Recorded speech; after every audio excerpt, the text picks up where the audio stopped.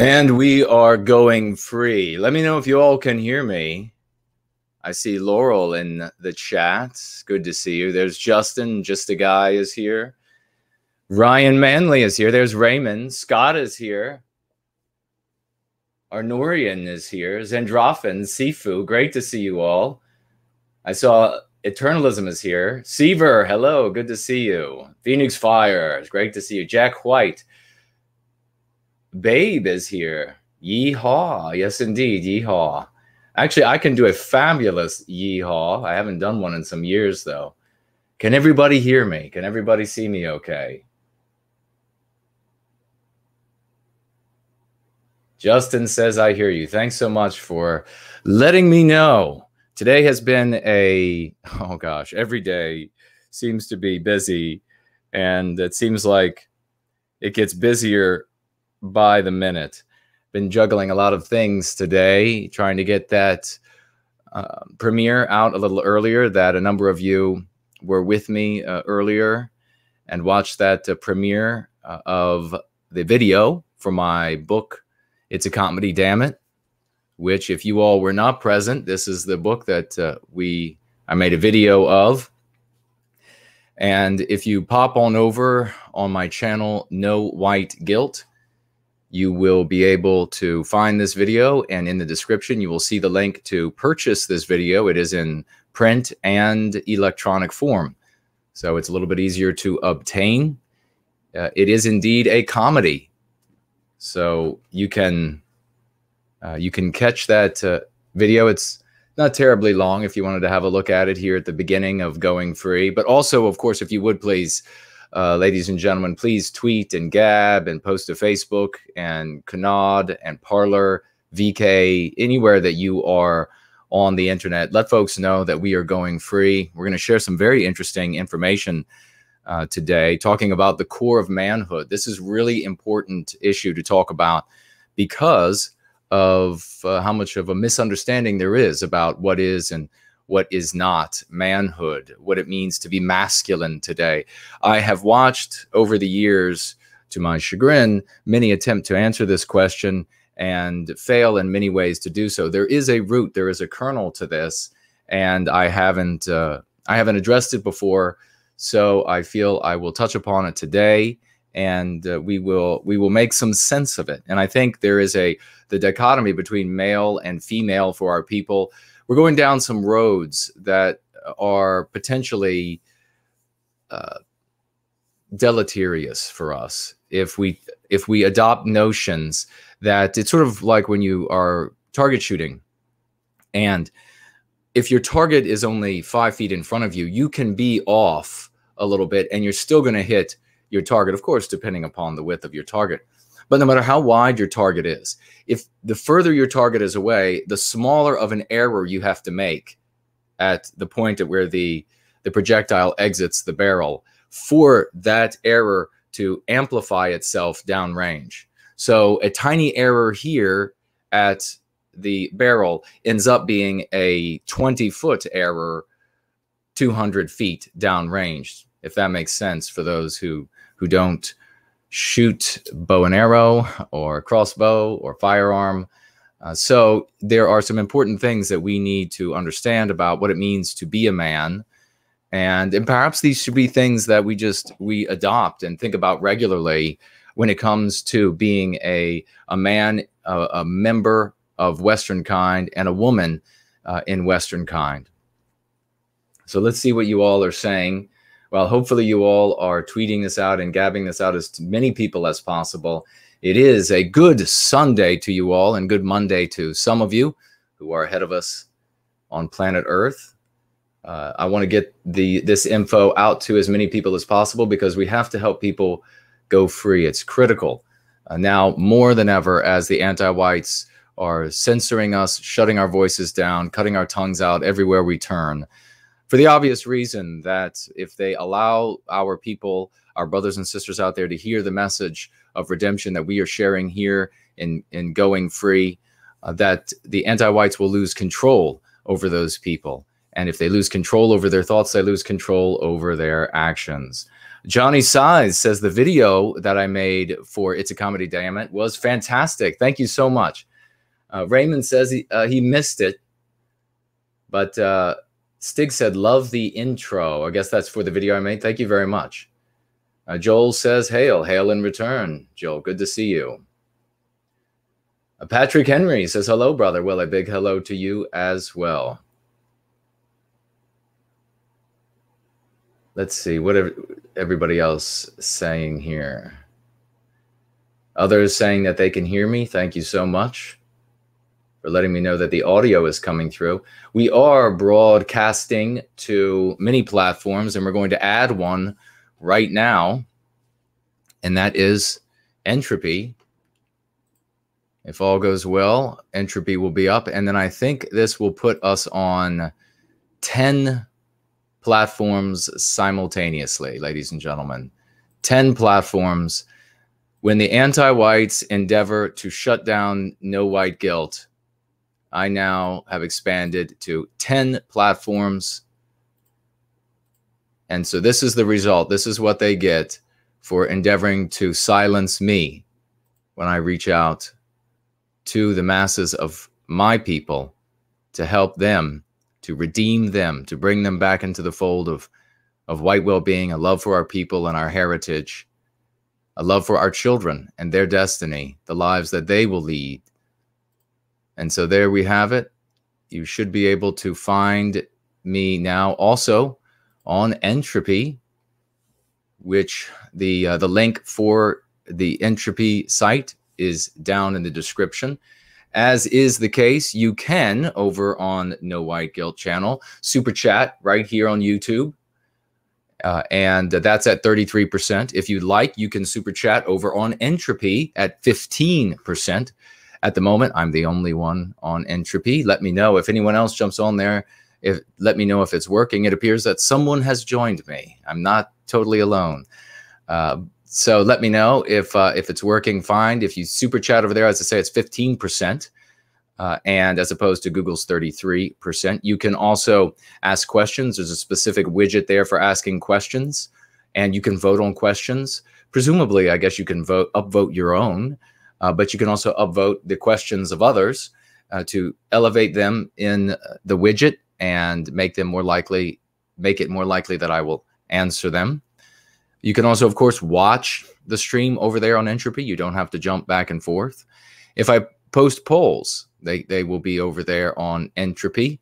And I believe you still have access. I believe I've left the widget on there for the pulse meter that the good folks at Entropy have provided to let us know whether or not you are enjoying or loving or laughing at the stream. So it looks like some others are joining me now on Entropy. It's great to see you. A big hello to everyone who is watching on any of the numerous other platforms that we are broadcasting to right now. I know I decided to put up a list over here because there is a growing number of platforms that I am on. So I know there are people watching. Actually, I can see on the monitor right immediately, 90 degrees from where I'm sitting. I can see there are people watching on Twitch right now, on D Live watching, Periscope watching, Minds watching, a couple others. Great to see you there. I see that there are folks watching on Gardening with NWG. It's great to see you all. Thank you all for joining us.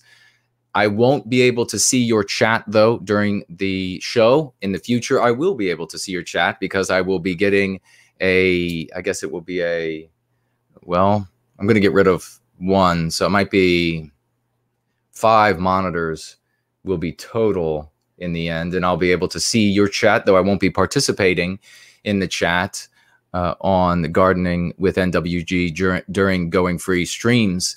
I will at least be able to see what you all are saying, and I'll be able to comment on it while we are talking here during the show. But as I say, today, that is not an option. I cannot see if the comments you post over there. So if you do want to make a comment and you want to tag me as No White Guilt over on the No White Guilt live stream. That is where I will be able to see you. And mods, if you see people, if you jump over to the Gardening with NWG live chat and you see people trying to reach out to me there in frustration, let them know that they'll have to jump over to the this channel and this live chat to be able to reach me and tag me properly, and I will respond to them to the best of my ability. Again, in the future, I will be able to see them on yet another monitor, probably placed up there. I'm probably going to die of radiation poisoning surrounded by all of these monitors. It does keep it warm in here, so you will occasionally hear me, the AC running, which should be understandable, all of the computers and monitors. I see racial consciousness is here, so the stars are showing up tonight. You know what really surprised me was during the premiere of the video I did for It's a Comedy, Damn It, a book that I wrote. It is actually comedy. So we are more than the two-dimensional characters that the anti-whites paint us to be in the anti-white narrative. In the anti-white narrative, we are nothing more than these monsters that are these flat characters without emotion, without feelings, without the ability to feel hurt, without the ability to shed tears. We are dehumanized. And the purpose of that is quite clear. You have to dehumanize a group before you can exploit them, before you can punch them and say that it's okay to punch this group, before you can kill them. You have to dehumanize them. And we are, in fact, men and women and children of all ages who care about the well-being of our people, and we endeavor to secure that well-being specifically for our children. And so this is, as I say, available. You can find the link for It's a Comedy, Damn It over on the video and in the description that I did. I premiered just a little bit over an hour ago. And thank you all for showing up. But I did want to say, I saw in Tina from the Ramsey Paul and Tina's Happy Homeland show was in the chat. I was very surprised to see her. Wonderful to have seen you there. I don't know if you're with us right now or not, Tina, but it was a moment where the stars were definitely coming out. So thank you for being there. We had a good crowd over there during the premiere, and a lot of people liked the video. I had a lot of fun making the video, and I had a lot of fun writing the book. I hope you all get a great laugh out of it.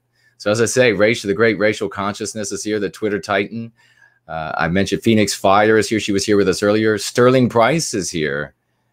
Asks, can you still see your tag without the @ well, Sterling, I see right after that message, you put no white guilt, and I can see it. It's orange. Did you use the tag or not?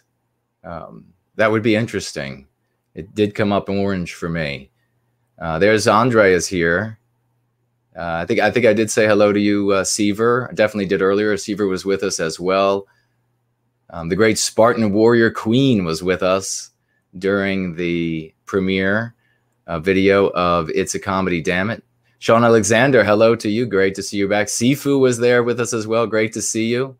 Of course, Zandrofen was there. Yes, we had a great time. Ladies and gentlemen, if you missed it, you really missed out.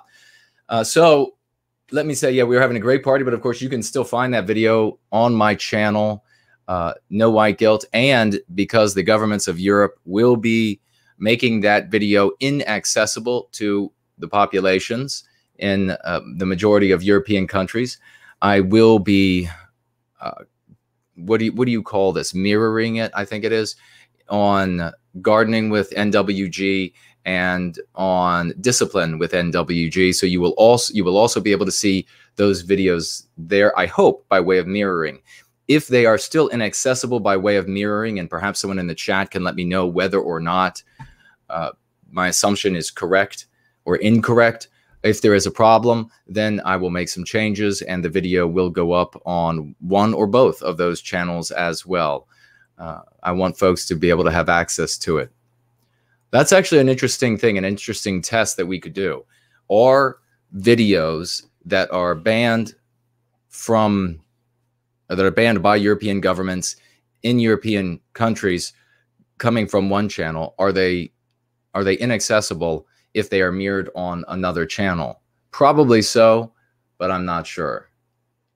You are able to obtain the It's a Comedy, Damn It electronically, so it'll make things a little bit easier for you. I see some questions about that. You don't have to get it in printed version.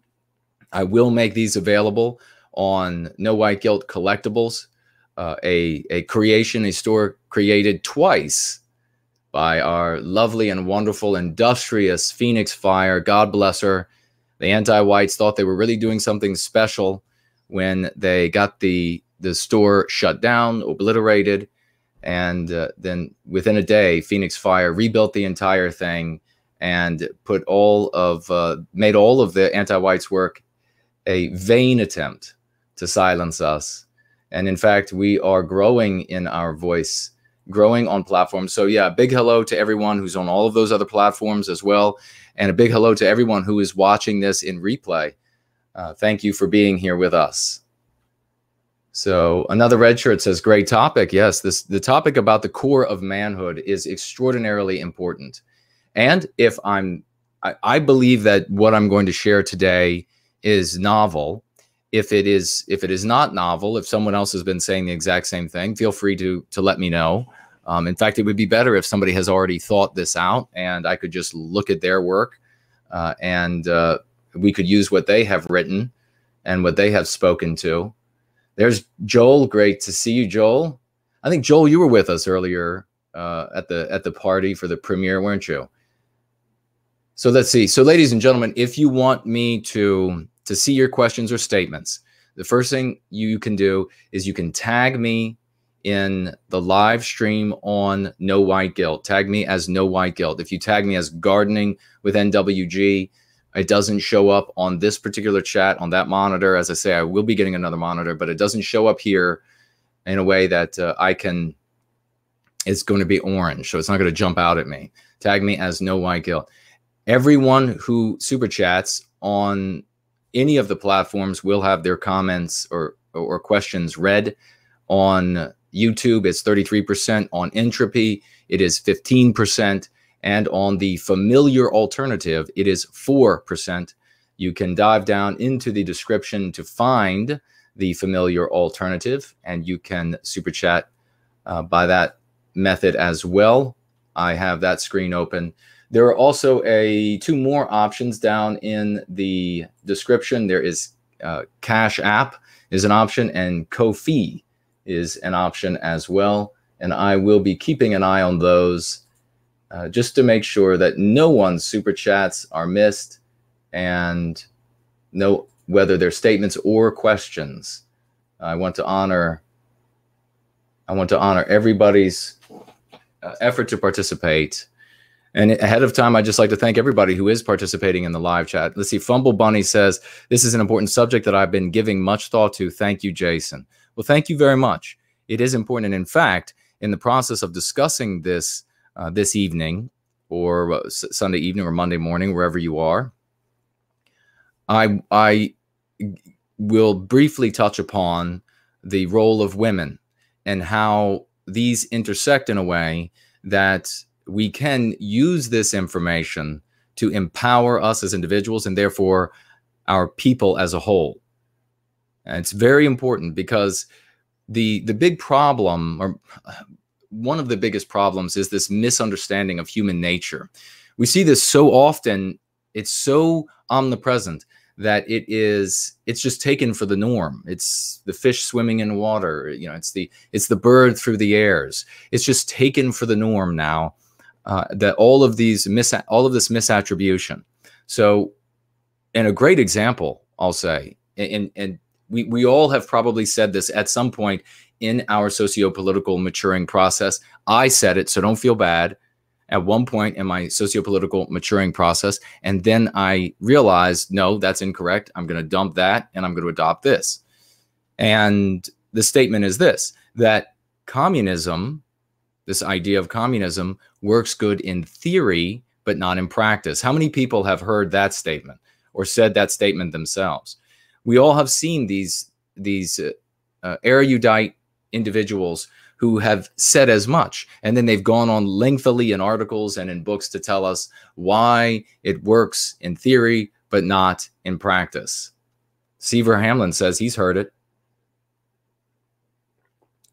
George says, my mother told me that a few years ago. Heidi says that she has heard it too. By the way, just I don't know if everybody saw this. This is the Great Poseidon's mug. If you have not frequented the Great Poseidon, we're also going to be talking about this article about the modern art was a CIA weapon, and we're talking about that because it is in connection to intimate connection to the censorship of content producers today. Who gets censored? Why they get censored? Poseidon is one of those people, and we'll be talking about why Poseidon is one of those people. So if you have not visited and subscribed to his channels, I think Spartan Warrior Queen might be here. I thought I saw her avatar somewhere on one of these screens, and if she is, or someone else that could please post, one of the other mods, please post Poseidon's link so that people can head on over to his channel and subscribe. Make sure you catch him every Saturday. I guess it's evening for us in the Eastern United States. Pardon me. He also has a store. This is a man with children. God bless him, and standing up for white well-being. Buy some of his things. They're hilarious. I mean, look at the mug. Isn't that beautiful? We also have I also have a Way of the World mug. Not using it right now. Watch his channel. Subscribe to his channel if you haven't yet. Teddy Net News asks, "How are you?" I'm doing well. You know what's interesting? I just noticed that Teddy put the @ symbol. Maybe we don't have to put the @ symbol anymore when we tag someone. Phoenix Fire says, "Nice mug." Thank you so much. Adele says, "Hail Poseidon." Yes, indeed. Okay. Now, the reason why you have heard and you have said that communism works well in theory, but not well in practice, is a massive misunderstanding of the human animal, of the human condition, of human beings. Communism doesn't work well, period. It doesn't. Saying that communism works well in theory, but not in practice, is identical to saying that you have a cream that works wonderful for, I don't know, preventing sunburn, but if you apply it to your skin, it will kill you. That could only arise from a misunderstanding of the human animal, what kinds of things that can be put on the skin, etc. So communism doesn't work well, period. And we cannot continue to allow ourselves to be handicapped by concepts that undermine our understanding of the world, because it is based on those concepts that we then build framework for ideas, for programs, for vehicles, for white well-being, and etc., that ultimately then will crumble because the base is flawed in the very beginning. So that's why we have to understand the core of manhood, or at least my interpretation. Of course, you all are free to take whatever interpretation you want.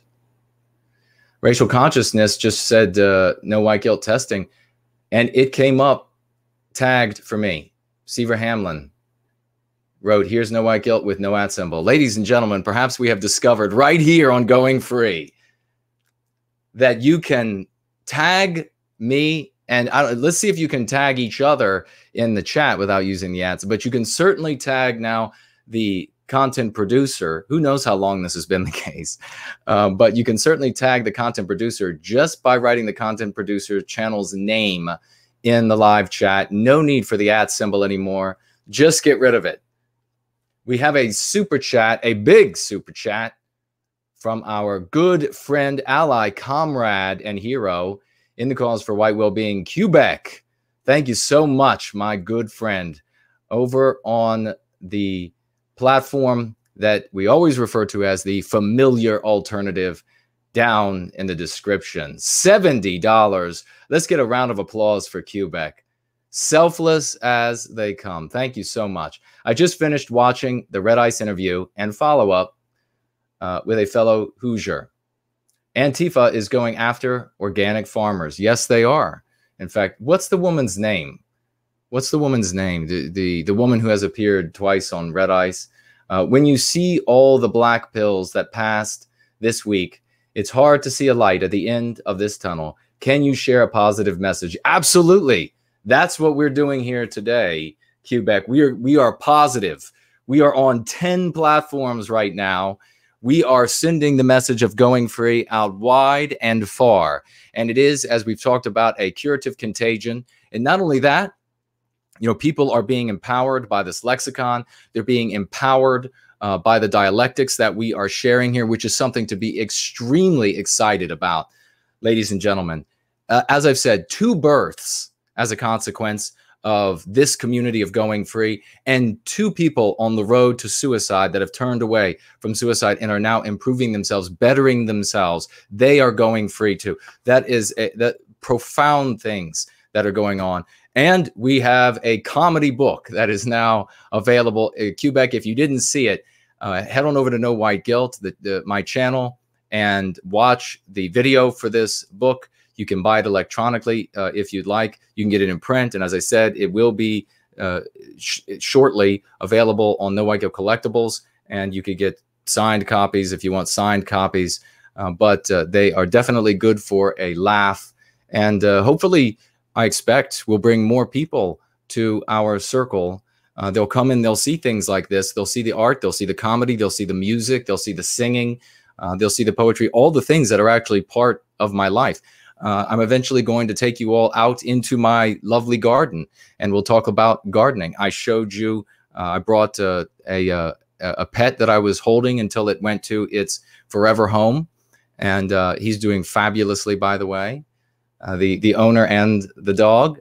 So people will see that we are normal, white, middle-class folks with normal sensibilities, and that we are not the 2-dimensional characters that the anti-whites have created for us. It is an exciting time right now. The anti-whites are doing all that they can. They are scrambling to do all that they can to turn back the tide. And there's nothing they can do about it now. Nothing. So we're going to get underway here in just a second. And we're going to be talking about a lot more positive things. And probably one of the most positive is for all of you guys out there to finally, I know many of you have grappled with this idea of what it means to be a man, what it means to be masculine. I'm going to tell you today. And that you can then focus on. This is the root seed, if we're using the Latin, the radix, the root seed of what it means to be a man. All things that we understand about manhood grow from this seed. And it's something that is totally absent in boys of any age. So in some boys, you'll see it beginning to flower, young boys who are becoming men. And perhaps we can say that is when a boy has become a man. The Jewish tradition, I think, has the 13 years of age, something of this nature. It's purely arbitrary, how many years you've been on earth, nonsense.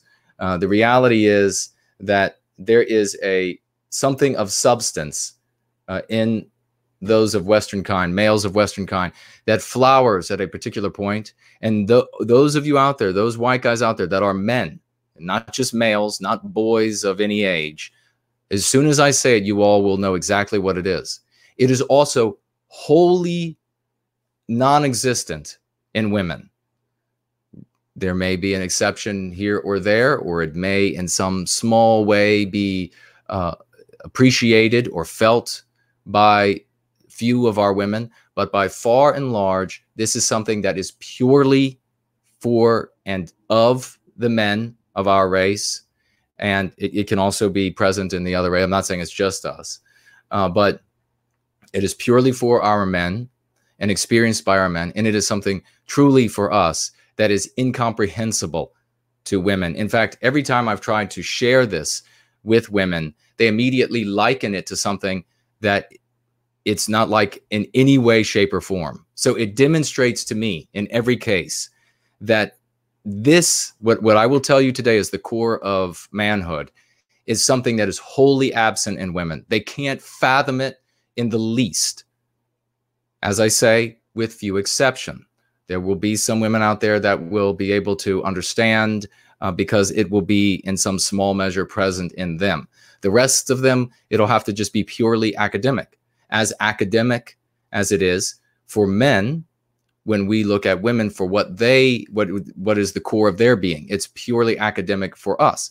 Again, there might be some exceptions. There might be some men out there that have the instinct in some small measure that is the core of womanhood inside of them. I don't know what man would admit that, but there might be in some men.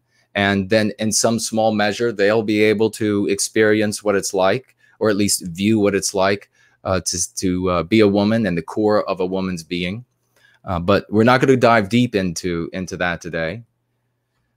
But we will mention it as we work through this. And so by understanding what it means to be a man, we can work from that point forward and do great things for our people, grow this community in a way that calls upon men in a really robust way and shames them if they don't answer that call in a way that they won't be able to look in the mirror. That is extremely important for white well-being. In a way also, by the way, that empowers them to ignore the objections of our women and to understand the objections of our women. And it's going to empower women, our women as well, so that they know where their objection is coming from. So that when he says, when your husband or when your boyfriend or whatever says, I know you object, I'm doing it anyhow, at least when he walks through that door, she will understand why he said, too bad, I'm going to do it anyhow. It doesn't matter that you object. So we're growing. We're getting more excited. We're getting more powerful. Yonash is here. Not sure how long I'm going to stay here. It's already 16 minutes past midnight where he is. He's got to get up at 6 a.m. Jennifer P., I need to see the garden. You will love the garden. We're not just going to go into the garden. We're going to go work on my car together. I know I did a brake changing video last year, I guess it was. I was helping a friend in the cause teach him how to change his brakes so that he would be able to save some money for his family. And let me just read a couple of things you say here. But we're going to go out and we're going to work on my car. I'm going to teach you all some more simple things to do so that you can save a little bit of money. You won't always have to go to the mechanic shop to have work done and have them fleece you. Increasingly, of course, the mechanic shops are not operated by our people, and they will happily take all of your money when you walk through the door. All of these, Laurel, yes. Eternalism, yes. Adele, yeah. Heidi. But with the the name comes up where I can click on it without typing the whole name. Ah, well, okay. So that, pick your poison, ladies and gentlemen. Either if you put the whole name will jump up. You can just hit the tab and you don't have to write it anymore. Or if you'd rather not, you could just type out the name of the channel and it will show up. There's Snow Duchess, I think I just saw for Null.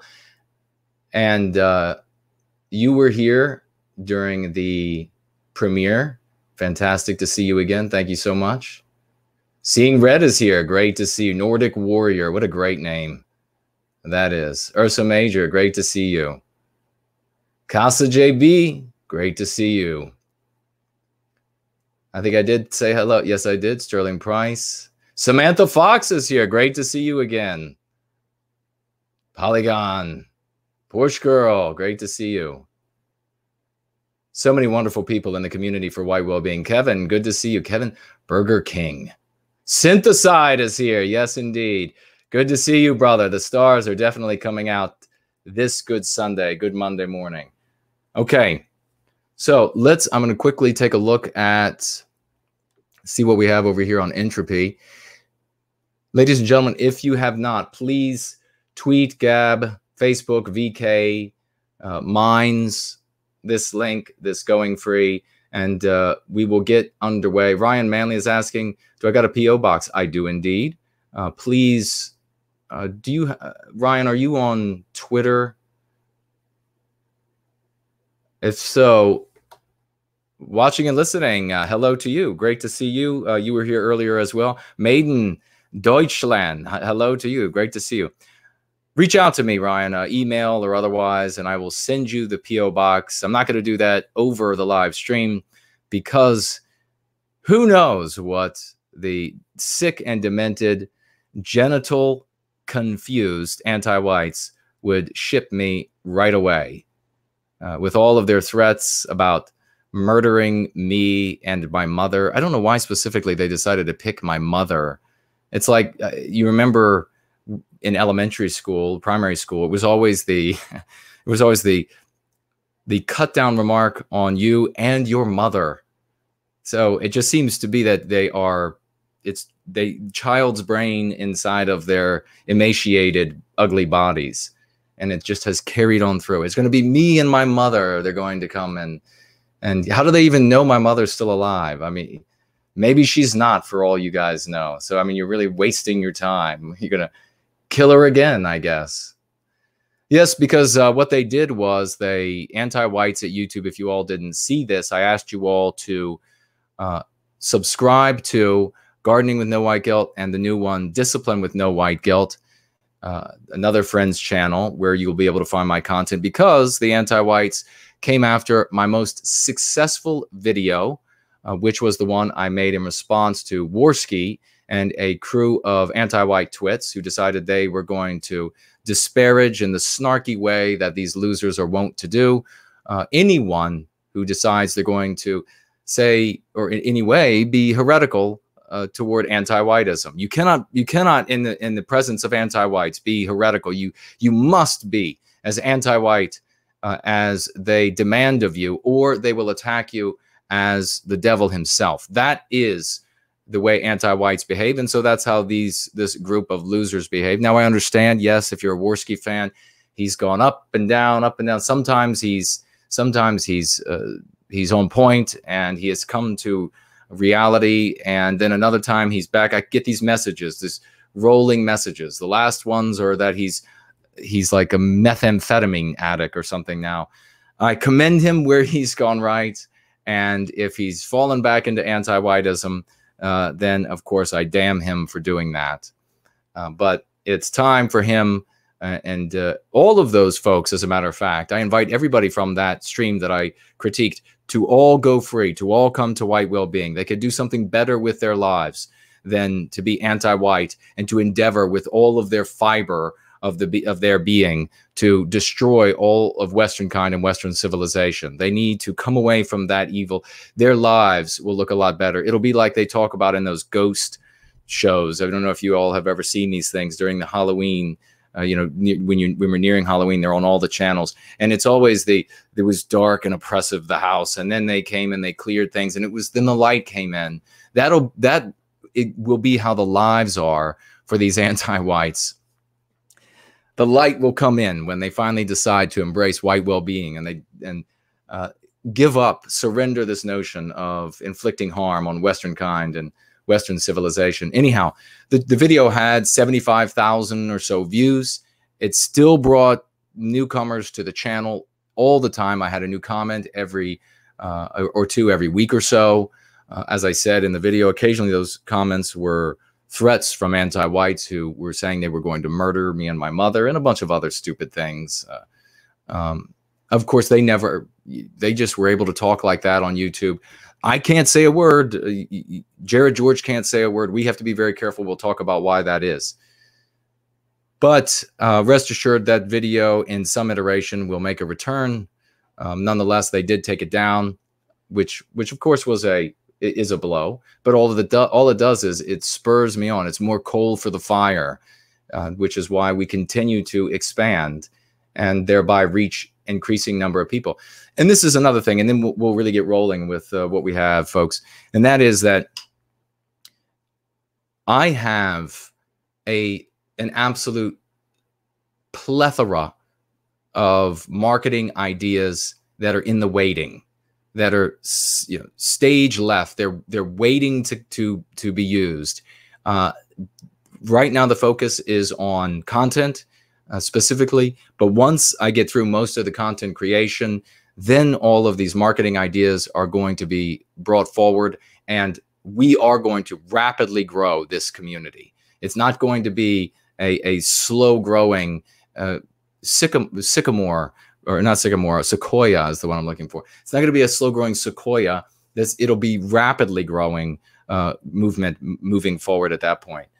So have no fear. The other great piece of news that I wanted to share with you, and specifically share with Quebec, is that the second edition of Go Free has gone to and been received by the editor, who is working on it now. So it's almost done. And once it comes back to me, I will finish it up and we'll make it available to you all. And then we will start to, and this one, by the way, is absolutely stuffed full of far more information. It is packed full of far more information that will be useful to all of you and all of your discussions with friends, family, and strangers.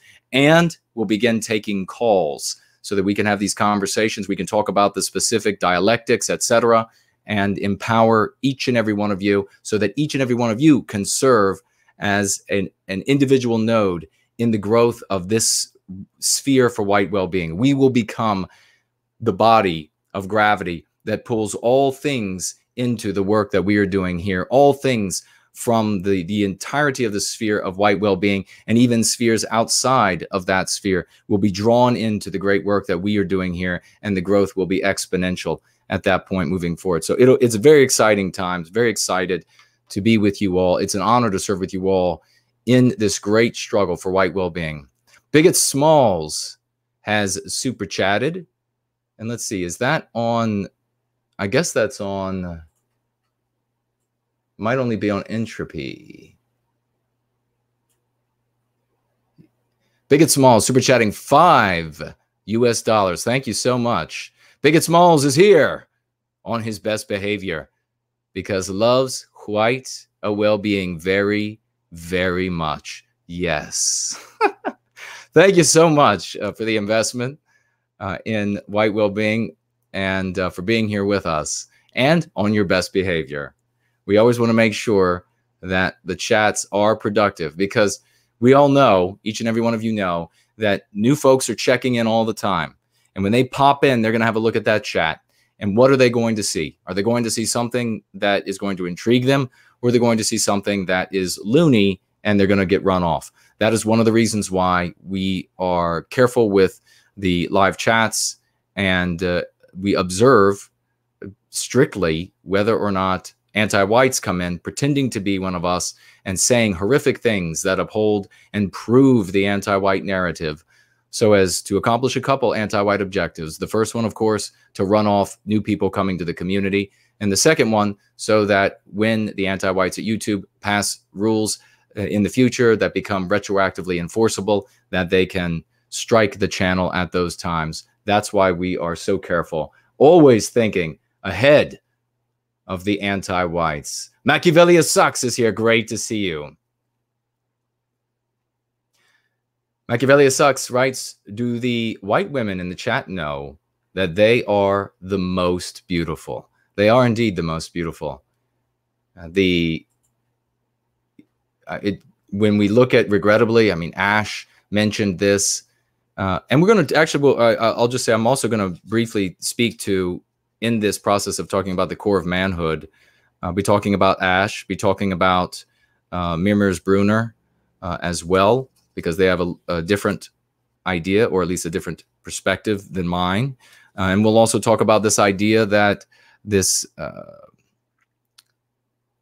magical matriarchy idea that I'm going to blow to pieces today as well. And we're going to be getting to it in one moment. Let me just make sure we have everybody.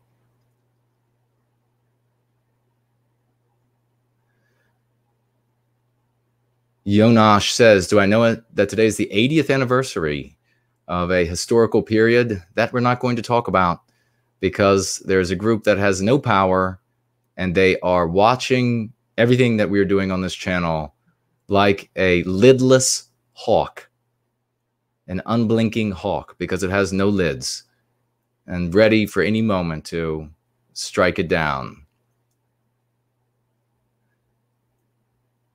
All right, let's see. if anybody else said anything. Thank you, Seaver, for mentioning discipline with NWG. That is, if you haven't subscribed to that channel, please do.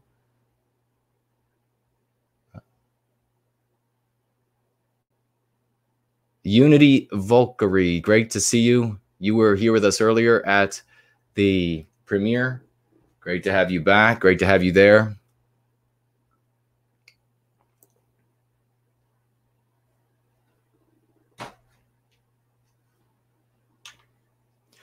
Tree of Wisdom saying that I'm a non-white father to an adopted white girl who wants to know more about her biological history. Well, that is wonderful that you are here with us. Please say that you endorse and support white well-being, especially since you have a child who is white. I imagine you do, given that you are here. And I will provide a there are so many books on Anglo-Saxon history and the rest of white history that I could mention. What we should do is put together a list of such books, put it up on my website. By the way, for all of you who have let me know that you've tried to write and this error issue is getting worse and worse on the website, we are going to be addressing that.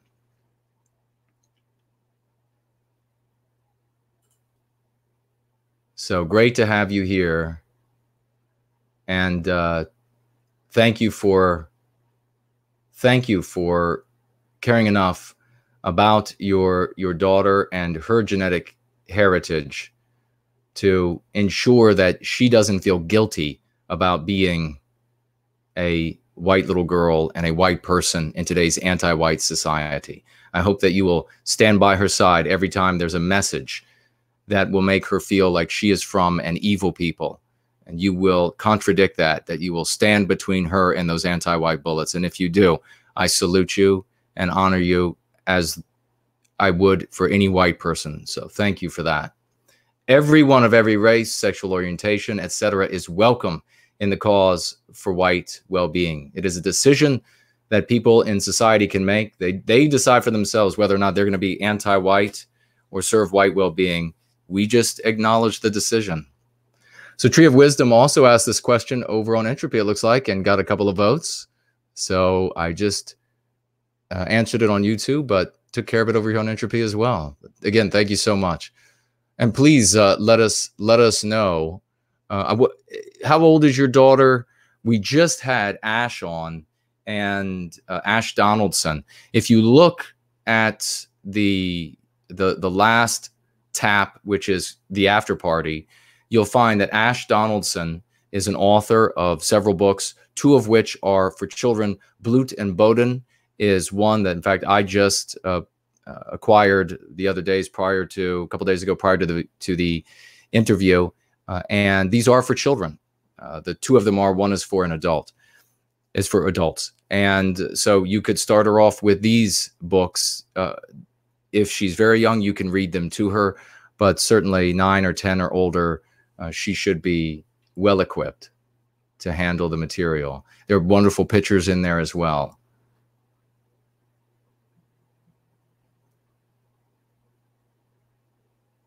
Okay, Unity Valkyrie says, in chat on both channels, but can only view on the other as this content is not available on this country domain due to a legal complaint. Really, already? Is anybody else in a European country unable to see this stream on No White Guilt channel, and they're having to watch it on Gardening with NWG? Usually, I mean, they're getting much quicker if that's already happening. Sean is here. Great to see you. Who else did I see? Red Pill Bulgaria. Great to see you as well. David's here. All right, folks. Let's see what other questions we have here. Craig says, like this format. Old Goat says, anything to get away from you-know-who tube. I can't. Simon Coates says something over on Entropy that I can't repeat.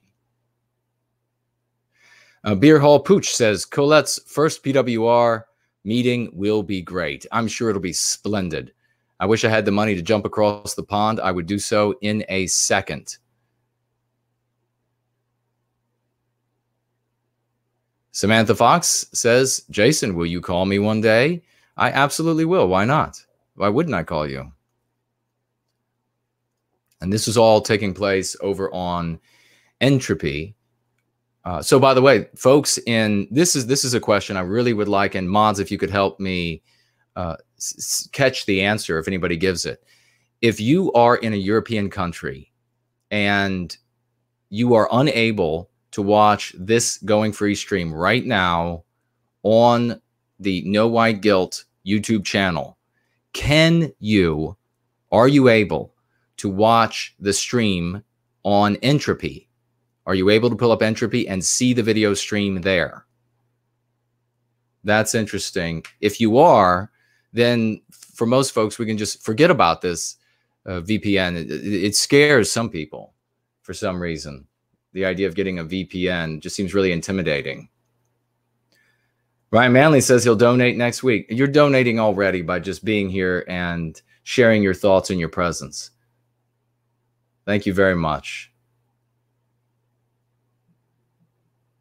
All right, Yonash says he can see the stream after he changes his location to the US on YouTube. So that's been the case for a while, that in some European countries, even though they're banning the content from entering the country, you can simply change the YouTube location from whatever country you're in to either the US or Korea or something like this.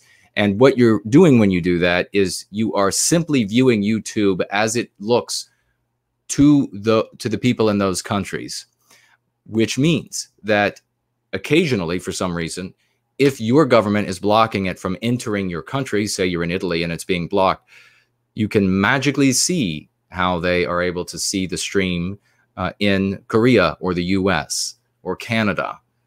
In some places, though, that does not work. You have to use a VPN. And what we're experimenting with now is, are you able to see this stream in one of those countries where you are normally unable to see the stream, given the ban from the government?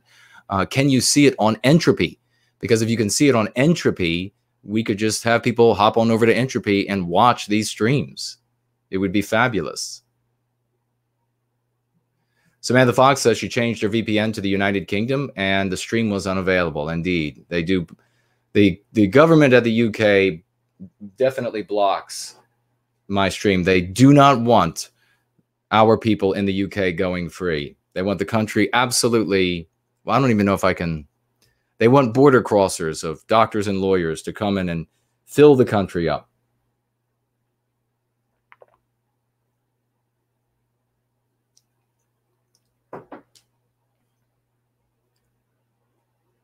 All right, we're gonna get underway. Excuse me. First thing we're gonna do, though, is we're gonna turn the AC back on because it is hot.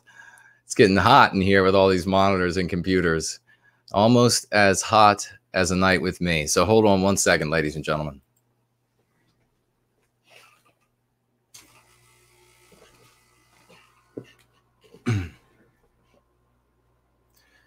All right, let's see what's happening. And mods, please, if you could catch any of the comments about whether or not folks in any of those countries are able to watch the stream on Entropy, would be fabulous. I really appreciate it. Samantha Fox says I'm funny. Sit aside laughs. Andre laughs. Thanks so much. Sometimes I try to tell a joke and get it past everybody before they witness it. Let's see. Do we have it? Looks like might have had some movement on Cash App.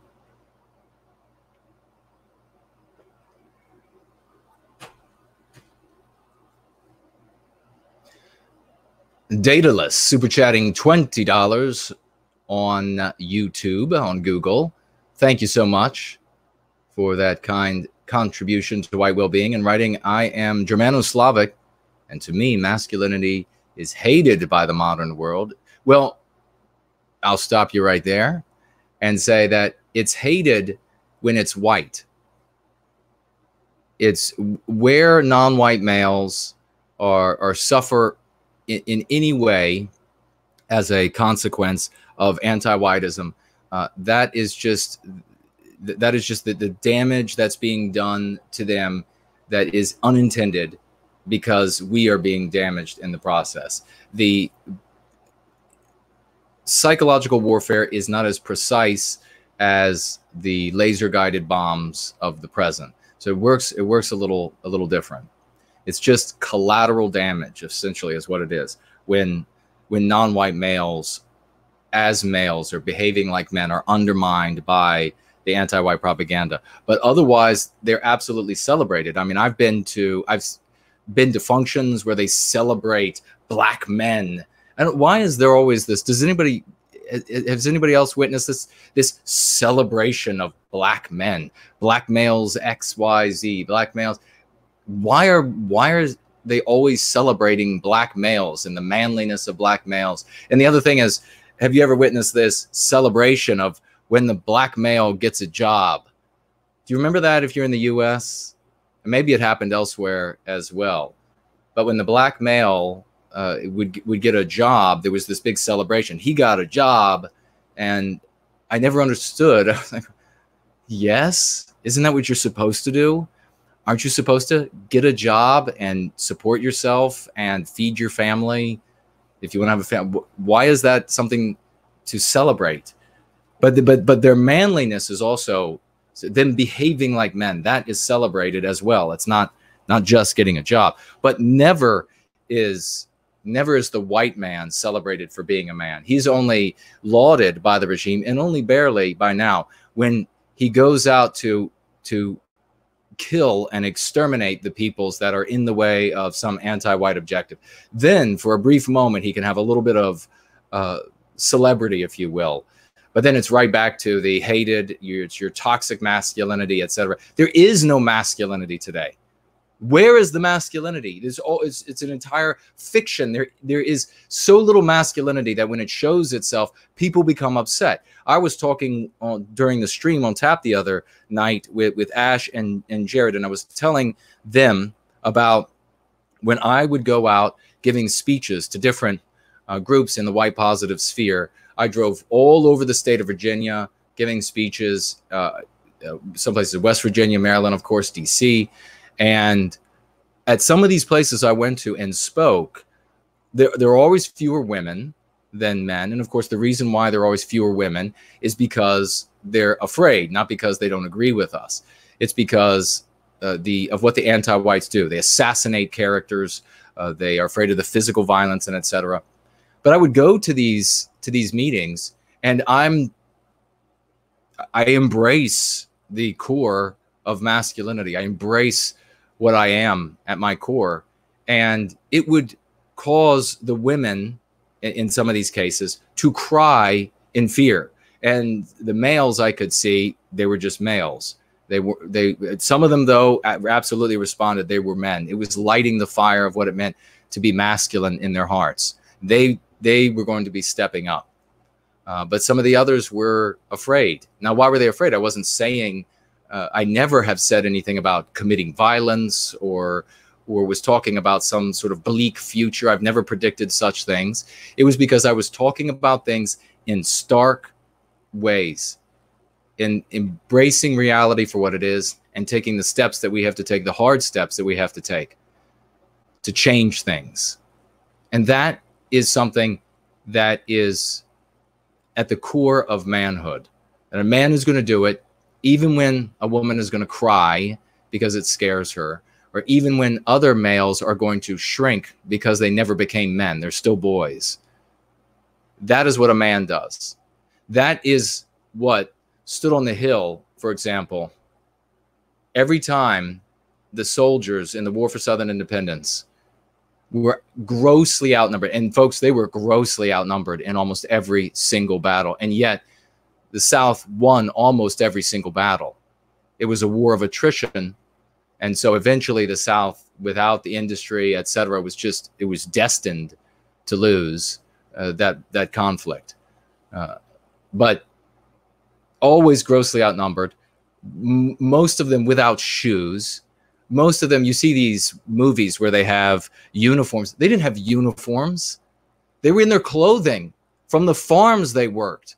Some of them had uniforms because they were from the army, but they were tattered and ragged, thread bare because of the use, etc., and not having an opportunity to have these things repaired.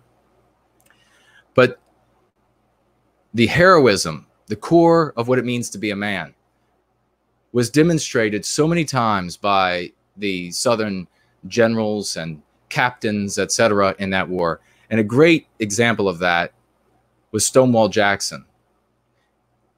Every time that morale seemed to wane, when these guys hadn't eaten in days, marching barefoot, feet that were bloodied and infected in a time when there was next to nothing you could do about it, carrying this burdensome pack of rifle, musket, and weight, etc., in all conditions of weather, Stonewall Jackson would ride out to where the entire army could see him.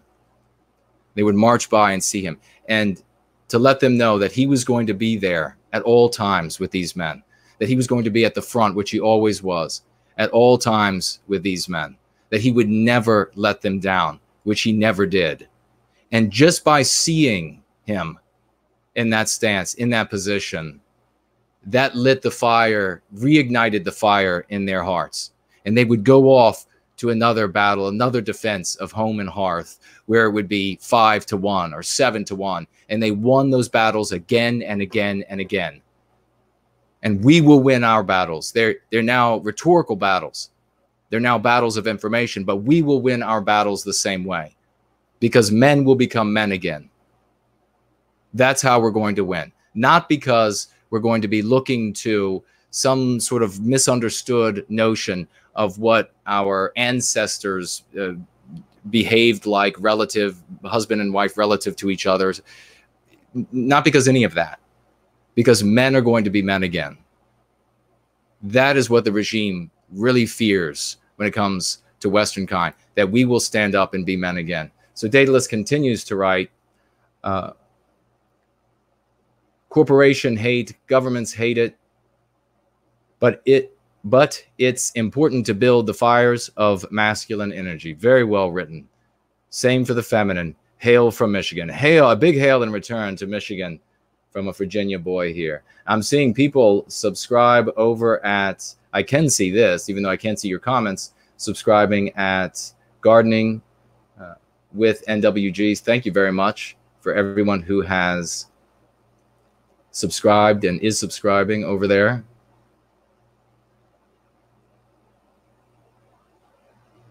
TeddyNet.news is saying, watching over on Gardening Channel and chatting in this one. Brilliant. Johnny Size says, that's why we will win. Folks, Johnny made a fabulous video. We're going to be premiering it on my channel as well in the coming weeks. We're going to be getting together again for another party. It's going to be fantastic.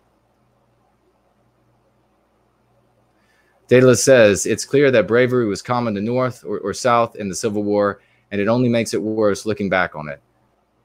We brother ought not to have killed each other. No, we should never, exactly. There absolutely was immense bravery on both sides. Our men, and we're not going to do it again. We're never going to have another one of these brothers' wars. We will be the loudest in opposition to any such conflict. Spartan Warrior Queen says 300 Spartans, remember? Absolutely. And in fact, I'm going to be mentioning that. Thank you for mentioning that. Let's get into this, ladies and gentlemen. Let me check really quick, though. We have over on Cash App, and then we're going to begin talking. Actually, we're going to begin talking about this because we are right at an hour, and then I'm going to address some super chats. Looks like we have some on Cash App. I didn't miss you if you super chatted over on Cash App, so I will be getting to you absolutely. And on Ko-fi, I will be getting to you absolutely over on Ko-fi. And let's see, do we have any on Thonic, on Entropy? Looks like we do. So I'll be getting to you there as well. And actually, it looks like I may have missed a couple over here. Pamela, Super chatting $1.99. Hello, Jason. Grimm's Fairy Tales works too. Yes, indeed. Please reach out to, let me see. Did we lose the, may have lost. But Grimm's Fairy Tales, absolutely fantastic for white children. Pamela, great suggestion. Thank you so much for the super chat and for mentioning the fairy tales. Fumble Bunny, $2, just supporting Jason's work. Thank you so much. Most kind of you. And we will make that contribution go a long way. And those words go even longer. Thank you very much for that testimony. All right. Spartan Warrior Queen says, we in Europe cannot go to entropy. So we are in the gardening. All right. Well, you all in Europe, I'm going to be getting a monitor just for you all. And I'm going to be able to see what you all are saying there. Sean Alexander says, Black Excellency, they call it. Ah, when they are celebrating the black male. Indeed. Okay, so we now know, thank you, Seaver, that those in Europe are unable to get on to entropy. I will speak with entropy and see if there's any way to get around that. Yonash says, can't see the stream on entropy. Does it mirror NWG channel? Not at the moment. Only one at a time. 99 asks, do you have the support of your father when you were young in your fight for white well-being? I had, how can I, my father was a passionate but stoic gentleman, very, very masculine. And so, without reservation, he supported me in that I was fighting for what I believed in. My parents were the kind of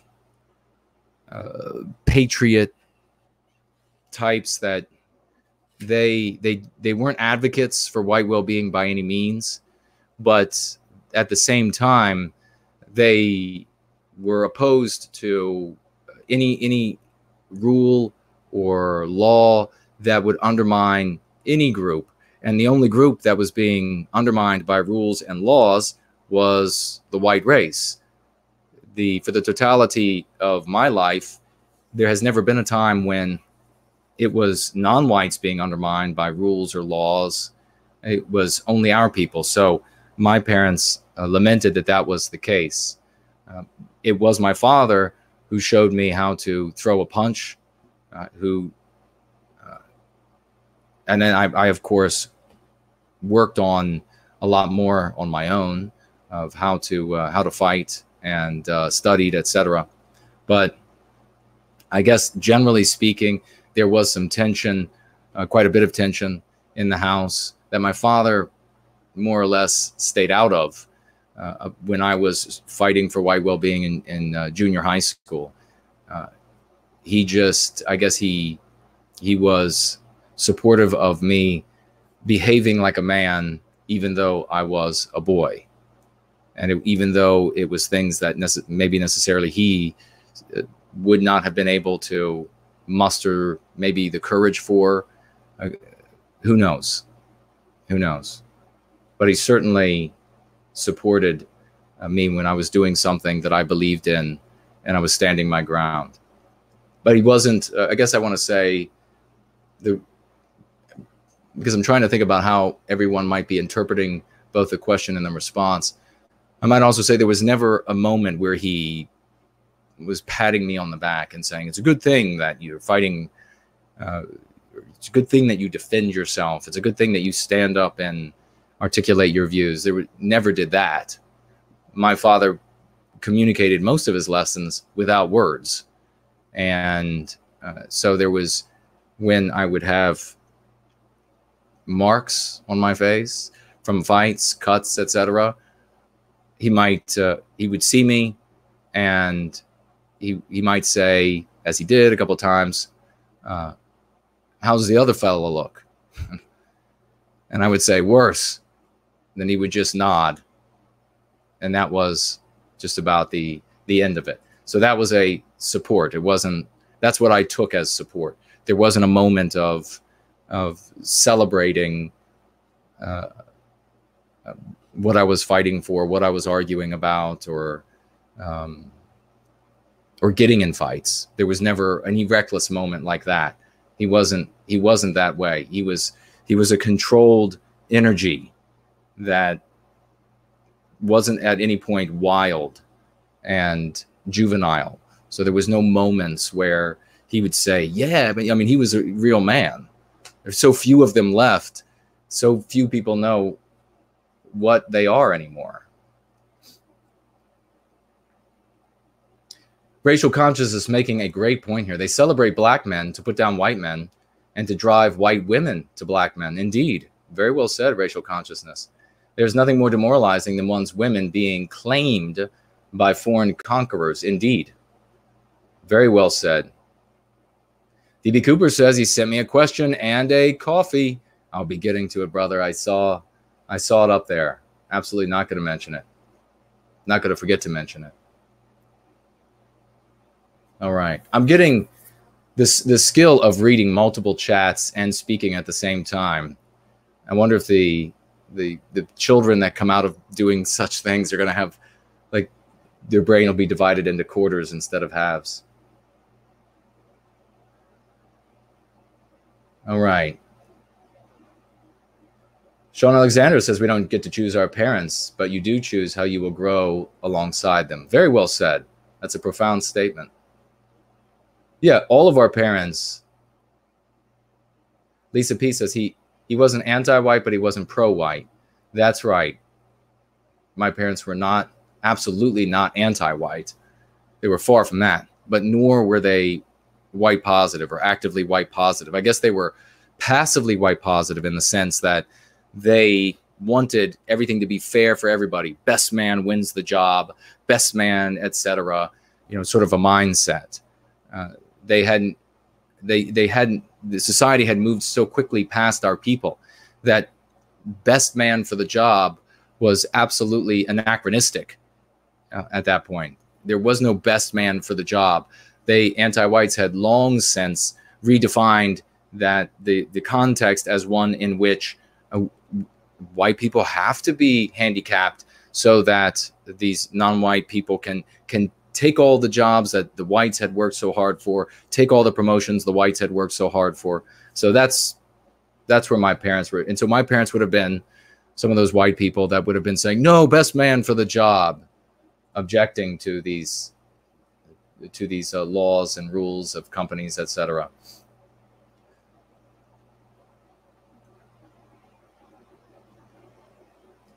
Daedalus says, if we had organizations to help guide our young men, I can only imagine that things would be better off for all of us, white or otherwise. I had no ill will toward others that have none to me. Absolutely. I don't, it doesn't bother me what race you are. If you want to support white well-being, you're welcome. If you want to stand on the sidelines and you don't care one way or another, that's fine with me. The only time that it's a problem, I have a problem with you of any race, is when you decide that you're going to be anti-white. Then I've got a problem, because then you've made yourself my victimizer. Laurel says the apple did not fall far from the tree at all. Well, that's very sweet of you. Thank you so much for saying that. Okay, let's get rolling. I'm going to definitely hit these super chats, though. Nobody's going to get missed, but I want to get this thing underway. Art Acrobat says, Jason is a brain. Well, I appreciate it. As long as I'm a brain in the service for our people, then I'll absolutely accept the compliment. Okay, the core of manhood. I took some quick notes on this. I tell you how busy I have been, but I'm just going to look over them. So it was Ash Donaldson, the author, talked about the core of manhood when he read a passage from his book, which is titled From Her Eyes, A Doctrine. And the book could not come more highly endorsed by our very own Jared George, a absolute icon and hero among our people. So that is to say a lot. And I will be reading From Arise the Doctrine very soon. It is written, interestingly enough, by Mr. Donaldson from a female's perspective. So showing an adroitness of mind to be able to do that. Well done. He said, Ash, in the interview, that Mamirs Brunner's, and of course we interviewed Phil, I believe his name is, from Mamirs Brunner. I think there's a team there that assembles the work. So he mentioned Mamirs Brunner video that is titled True Romance as the visual representation of what he put into text, of what Ash put into text. In the text, so Ash read this part of his book, and it's the part that he read is about this the female protagonist is, she has some sort of a magical power. She's able to peer into the memory of a male who is with her, and one of Athelstan, I think his name is.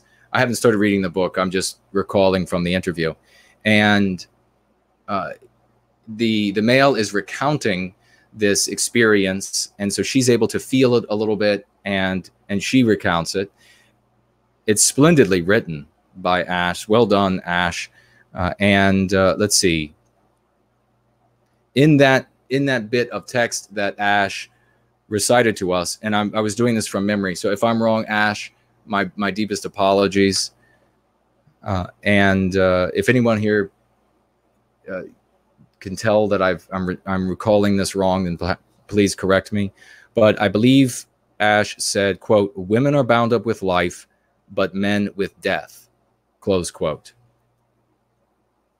And he also wrote that the male character, of the male character, he wrote, "A young man fallen in love with death." Those are two sentences I remember. I hope I'm remembering them. I'm remembering them correctly. And then, as I say, he mentions Mamirs Brunner's video, True Romance. And I have a note here about, let's see, maybe it's a little bit further down. But before I get to that, what I wanted to say is, when I was a child, I used to wonder, well, it wasn't for a long period of time. It was when I was a child, when I was a younger man, I wondered whether or not a woman came the closest she could to being a god or approximating a god by giving life. And then if that were true, did a man on the other side of this dichotomy approximate a god or come as close as he could to being a god by taking life? And I didn't like, I thought about it, and I didn't like this idea because the dichotomy seemed evocative. And so I wondered, is that just a function of speech? That since there's this apparent dichotomy, and it seems like, we have and our brains are two hemispheres. So we view all things, and this can be another discussion on another live stream, but we view all things as up, down, right, left. No matter how many options there are only two options when it comes right down to it. There's the one you choose and everything else. When you have multiple parties, it's the party you're in and all the other parties. Anyone saying that they're holding all of these other things in their mind at once is lying, or they don't know what's taking place between their own ears. They're seeing what they have chosen and everything else. Everything we break down into a dichotomy. So I wondered if this was a function of that, a function of speech. But since it had this evocative, hey, if women are birth and life, then men are killing and death. Since it had that evocative sense to it, I recoiled, because I didn't want to make an error of objective thought based on an evocative aspect of the language or the human thinking, that everything was up or down, right or left, forward or backward. And that was something that I had already discerned prior to speculating about this, men and women. And I thought about the issue more. The thing that also really turned me off to this, and this really seems like where Ash and Mimir's Brunner are coming from with this: women are bound up with life, but men with death. And for a man, his greatest romance. That's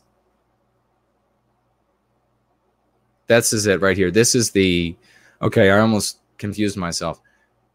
The quote from Mimir's Brunner's video right at the very beginning, the true romance, was, for a man, his greatest romance is with death, is what Mimir's Brunner says on that video. That's right at the very beginning of the video. For a man, his greatest romance is with death. And then I believe I accurately quoted Ash, and my apologies if I was off. But it seems like what both of them are saying is that this is what I used to think in the past is what they think now, is their position now. Women are bound up with life, men with death. The greatest romance for a man is with death. When I thought more about it, and again, I said that the nature of it being this dichotomy and being evocative, the nature of human thought, me wanting to pull away from that for fear that I would make a thought in error in thought and error in judgment. But also, I followed the logical consequence of men being bound up with death. And that doesn't only speak to death on a battlefield. If we say as a principle, or as even a romantic understanding of the universe, of our world, of our ancient history, of our present, of our future, if we say that, then one of the logical consequences is murder is for a man an act that brings him the closest he can come to being a god, the closest he can come to being a real man, a true man. To serve the core of his being then is death. It is to murder. And so the only way I could get back to and rationalize the original speculation was with this complicated explanations of why murder would be unacceptable, but then in another context it would be acceptable, and yet somehow it was still death. So it never worked for me, and I abandoned it. Also because it was just not terribly relevant at the time. It didn't really matter. I see Mrs. Horse just super chatted $9.99. Thank you so much for the kind investment in White Wellbeing. Let's see. As I'm talking about this, ladies and gentlemen, if you have any thoughts or questions, tag me and jump right in, or super chat, and hopefully I'll see that while I'm talking. So does everybody understand what I'm saying when I say that Ash and Mimir's Brunner are saying women are bound up with life, but men with death, a young man fallen in love with death, and then Mimir's Brunner's that for a man, his greatest romance is with death, and how this was problematic for me, how I didn't see how it could serve us. Do any of you see how that could serve us? How can it benefit us to believe that our women are focused on life, that is at the core of what a woman is, and men are focused and at the core of what we are on death?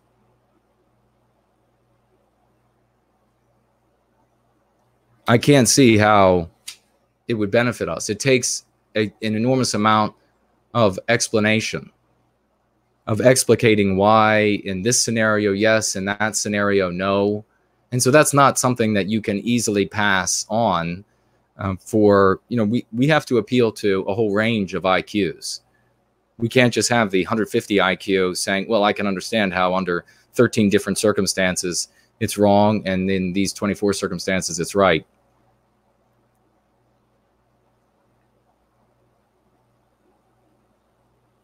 I see this. Let's see what racial consciousness just said. It says, whether it's beneficial for us or not, men have always valued the concept of a noble death. It's just part of what we are. We don't have to obsess on it, though.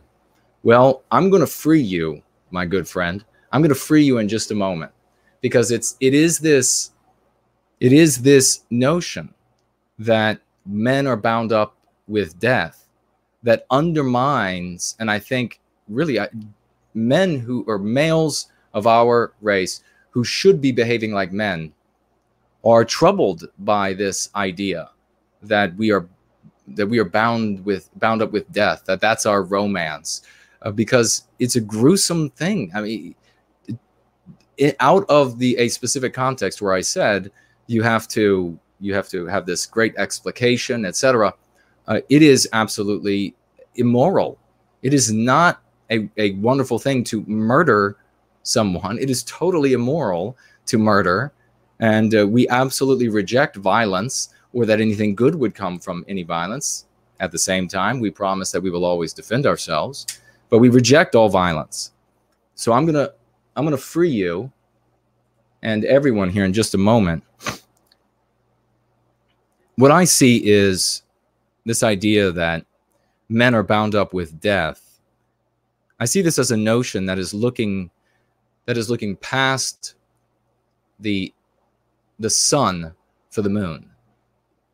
You're looking at, when we focus on the death aspect as the core of what it means to be a man, the core of manhood, we're looking to one artifact, in this case, my analogy, the moon, and we're looking right past the sun, the source of the light on the moon. If the analogy makes sense for people. Now, I'm going to go ahead and grant to Ash and Mamirs Bruner, Phil, that perhaps we're saying the exact same thing, and this is a matter of perspective.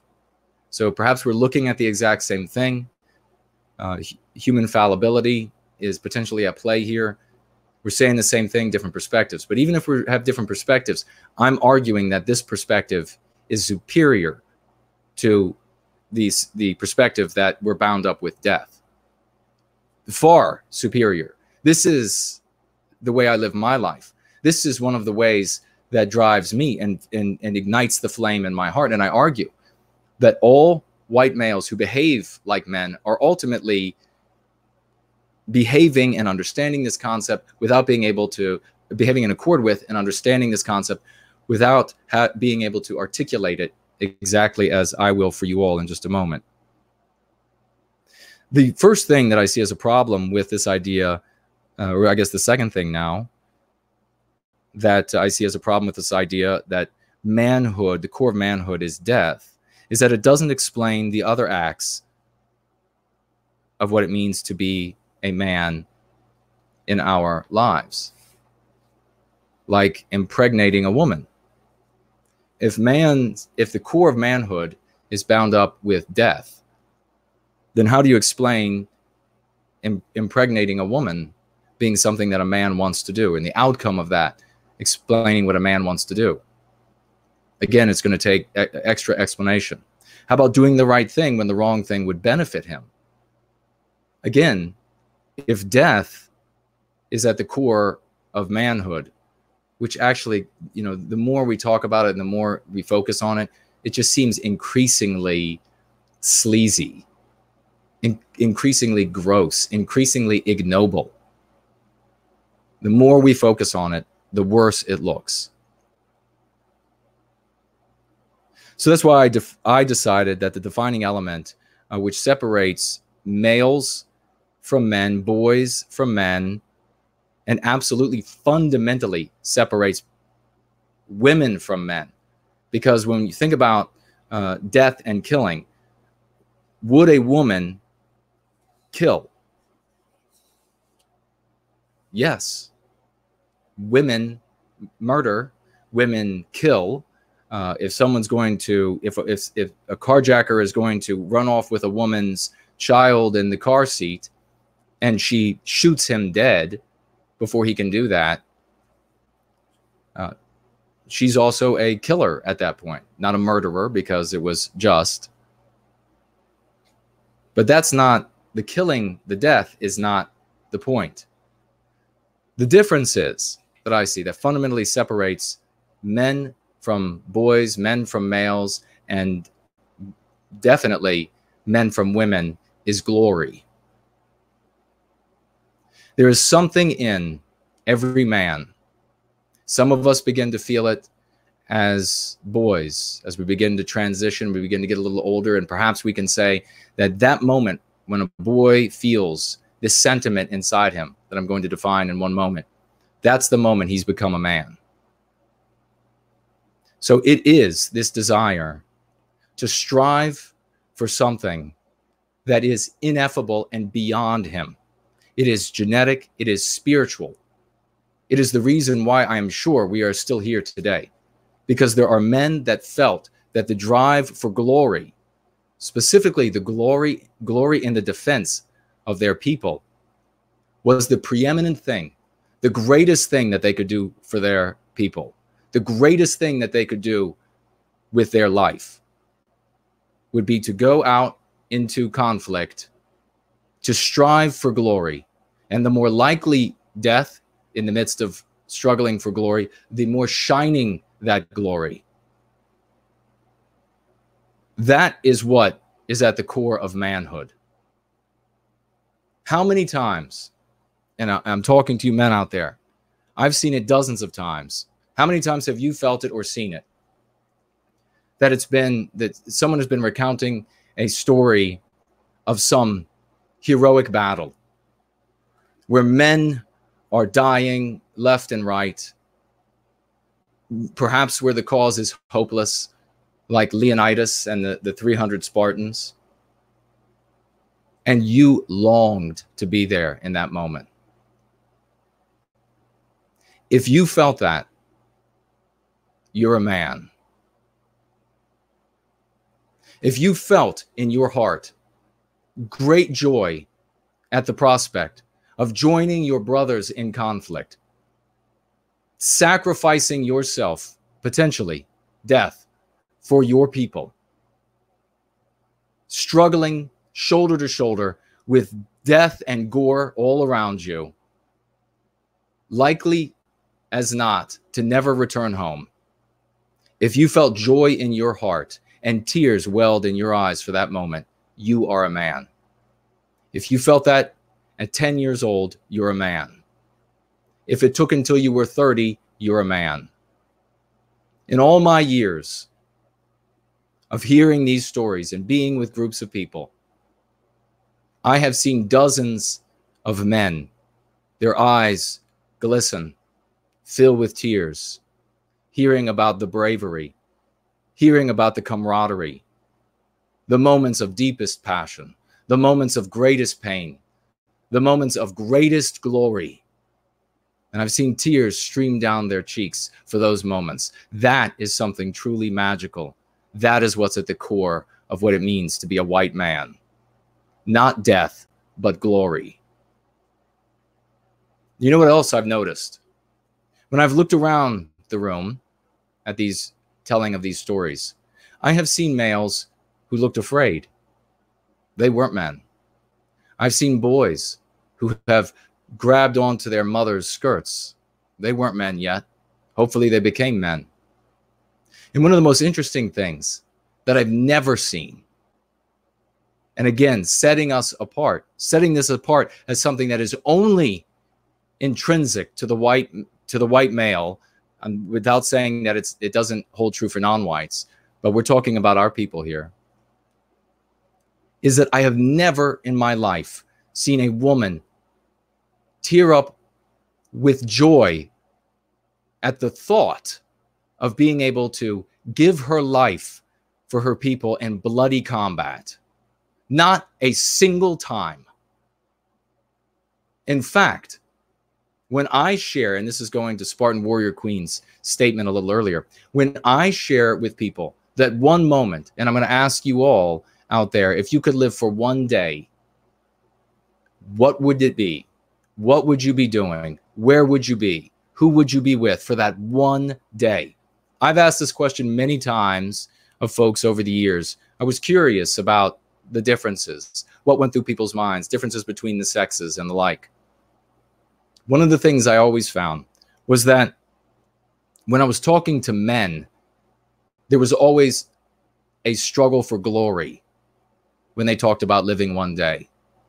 My one day, if I could have any day to live in all the history of the world, it would be with Leonidas and the Spartans. I know saying that I would die that day. I wouldn't be on some soft bed surrounded by sex partners. I wouldn't be a glutton feeding myself. I wouldn't want to sit with children and nieces and nephews, and as wonderful as that could be, I would want to be on that battlefield for that one day to strive for glory for my people, to give all that I had as a man. Why? Why do we do that? What is it inside of us, of white males, that make us yearn for such moments, that make our eyes fill with tears, that God willing we could have such a day? There is something in our spirit, ladies and gentlemen. We don't want to die on that battlefield, but God, if we do, what a glorious death that would be. And that is what we fight. That is why we fight. That is why we struggle. We fight for that ineffable master that has called upon us to lay down all that we have so that our people may continue. That is the glory at the core of what it means to be a man. Wholly alien to the boy and fundamentally alien to the woman. That is what differentiates us. And every time I have told our women that that would be the day I would live, I cannot tell you, it has been unanimously inscrutable faces. Why in the world? That demonstrates that it is incomprehensible. It doesn't exist in women. The desire to fight for an ineffable master beyond us that holds aloft this thing called glory, the sacrifice of all of who and what you are for a moment to give your life for something that beautiful, is incomprehensible, only academically comprehensible. That is the big difference. That is what I see as at the core of manhood. And ladies and gentlemen, when you view manhood, the core of manhood, as glory, you then can understand how all of the other acts that we say are the acts of a man make sense. Whereas death does not make sense and is quite dangerous. We can talk about that as well. You understand how a man impregnates a woman so that he can hold his children on his shoulders. Because that is in keeping, giving that life is in a small way in keeping with that moment of ultimate glory, of the ability to lay one's life down for one's people. You can understand why a man decides to do the right thing instead of the wrong thing when the wrong thing will benefit him. Because that, again, in a small way, is the striving for glory. Again, on the macro scale, the laying down of one's life for one's people, if that's what it results in. And the more glorious, the more shining that glory. If it is a battle like it was for the Spartans, when it was known there was no hope for victory. That glory, ladies and gentlemen, is what explains all of the other behavior or behaviors and acts of a man. It explains the acts of my father. It explains the acts of your fathers, those of you who are lucky enough to have men as fathers rather than boys as fathers or males as fathers or no fathers at all. And it is what you and I, men out there, boys out there, males out there, are going to have to embrace if we are going to save our people. And here's the reason why.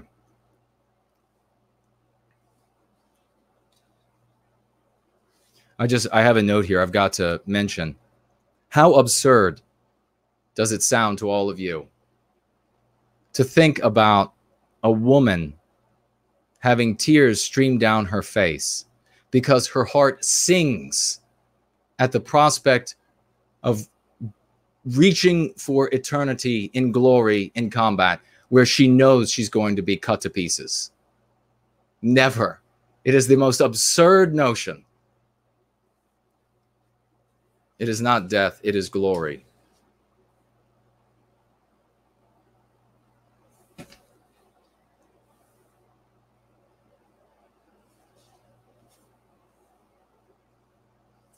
Now, what I'll say about women is this. A female becomes a woman when she embraces her core identity as a woman.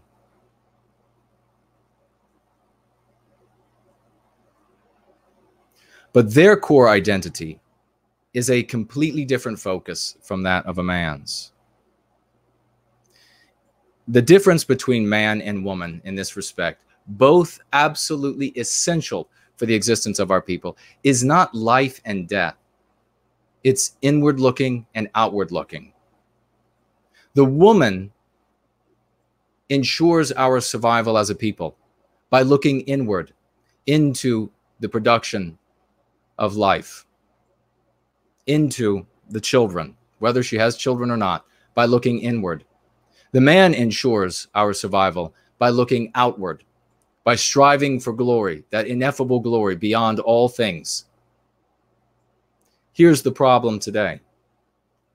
The problem today is that we have matriarchal societies. So women control men, absolutely. And a woman looks inward toward her womb to ensure the survival of our people.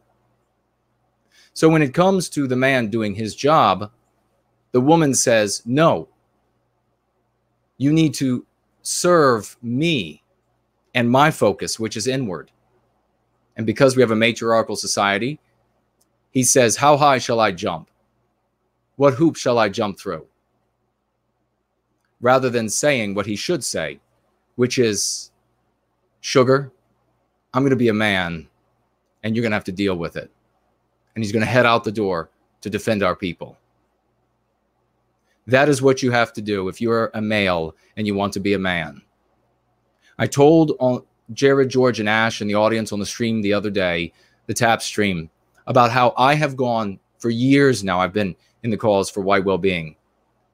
And I have come across man after man after man who said they weren't allowed to participate because their wife said no, because their mother said no, because their sister said no, because their girlfriend said no, and one occasion where a guy said his daughter said no.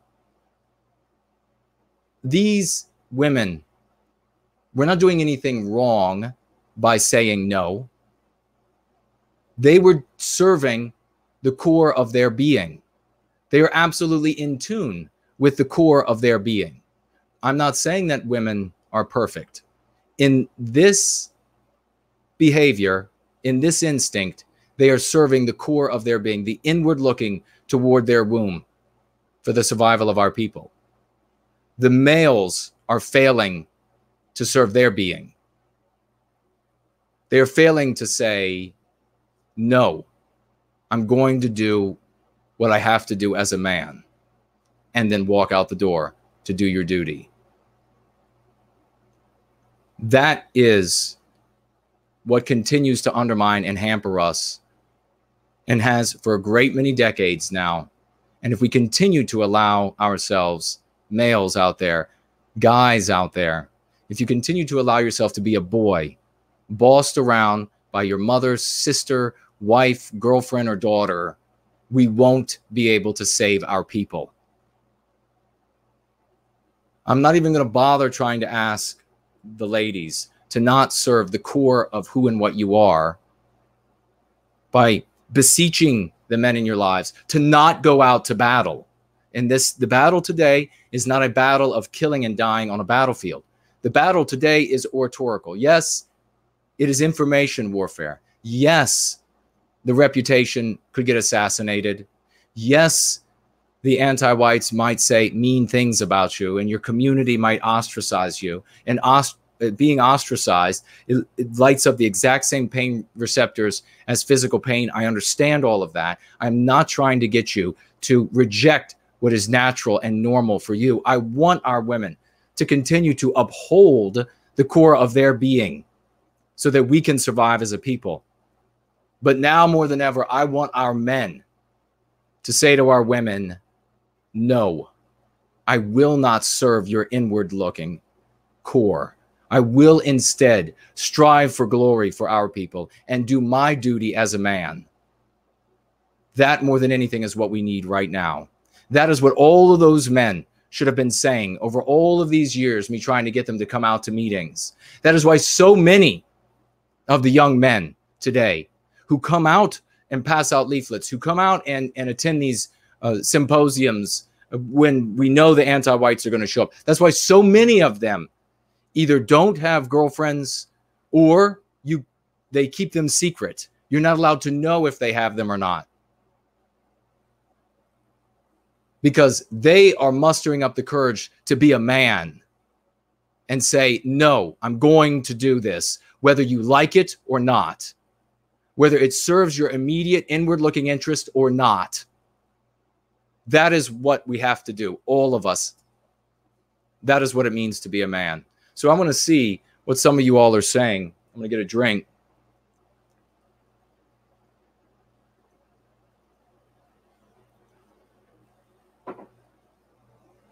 Daedalus writes, is there a way to build a family in the modern world? Is it unreasonable to seek such in this modern world? It is all I desire, a strong family. It is not, absolutely not unreasonable. You can build a strong family. Stick with us. And we talk about it often. Thank you very much for this kind super chat and for the great question. We must be building strong families.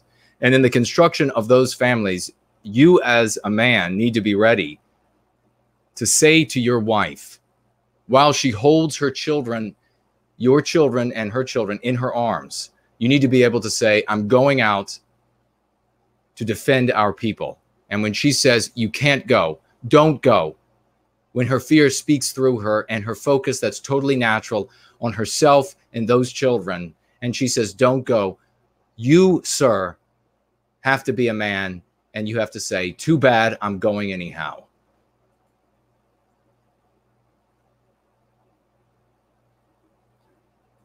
Teddy Net News, super chatting by way of the familiar alternative, $5. For how long are you on YouTube? For how long ever? Or for how long this evening?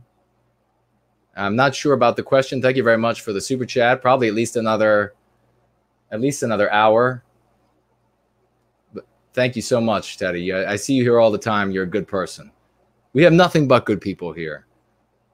Matthew J, super chatting $20 by way of the familiar alternative. Thank you for your continued service to White Wellbeing, Jason. I hope the donation helps. The donation will absolutely help. I will make it go a great distance. This is one of the skills, one of my skill sets. But more importantly, your endorsement as a man for another man and the work that I do for our people, work that absolutely, if I've had to say in the past, and I've mentioned this before, I've had to tell girlfriends to hit the road because they were too afraid of the things I was saying. Don't go. Don't say that. Don't let the people know. Come on, folks. You all know it's true. Sir Charles Edmonds says, check VK message when you get the time, please. I absolutely will. Thank you for that. Tree of Wisdom says, in his opinion, Western man's problem is a lack of rite of passage and sense of belonging to a society built by his forebears and sadly stolen from them. Poseidon live in 30 minutes. Poseidon's going live in 30 minutes. Okay. Well, I did not know that. Thank you for sharing that. And that's a great point that you're making. Perhaps this is the way that this acknowledgement of this moment in a boy's life when, or once he becomes older in years than what we would refer to as a boy, perhaps that moment when we talk about those great heroic struggles and you see tears well in his eyes, that is the moment that you know he's a man. Because that is the moment that some ineffable spirit sown in us over the eons has spoken his name to him and has reached out its hand and said, come to me, strive for glory, defend your people, even if it takes your life. And because it takes your life, it will be the greater the glory. That's when we know that he's heard the voice of our race. That's when the voice has spoken to him. And we can also know this, that when a male reaches all of the years of his life and nothing stirs in his heart upon hearing of these greatest of struggles, we know that he never heard that voice, that he never became a man. And that's fine. Not every male has to be a man. But a lot more of us are going to have to be if we're going to save our people from ruination.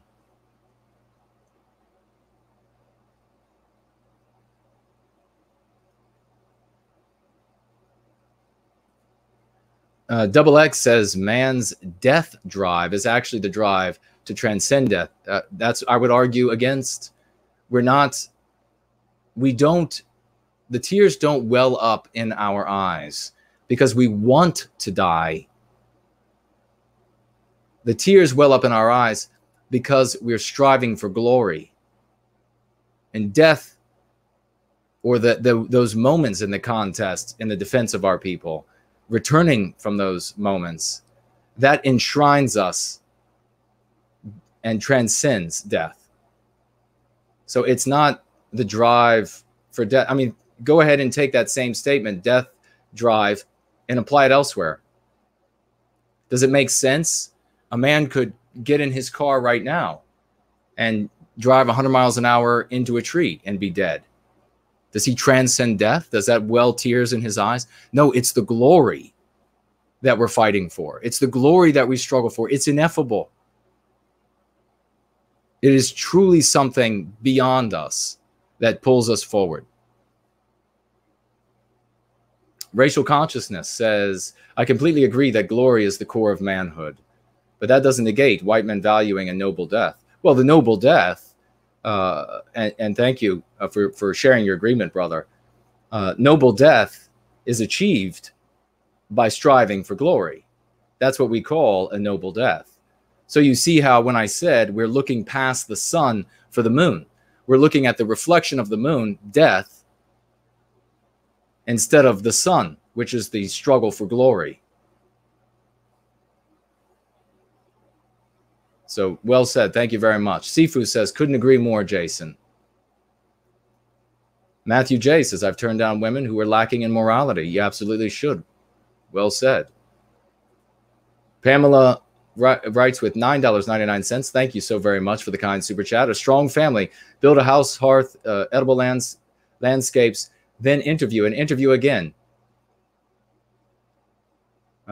Get the courage to marry and go for happiness. Be discerning and get the courage to marry and go for happiness. Yes, absolutely agree totally. That is how you build a strong family. A lot of interviewing, no sex. Don't let sex interfere with your interviews.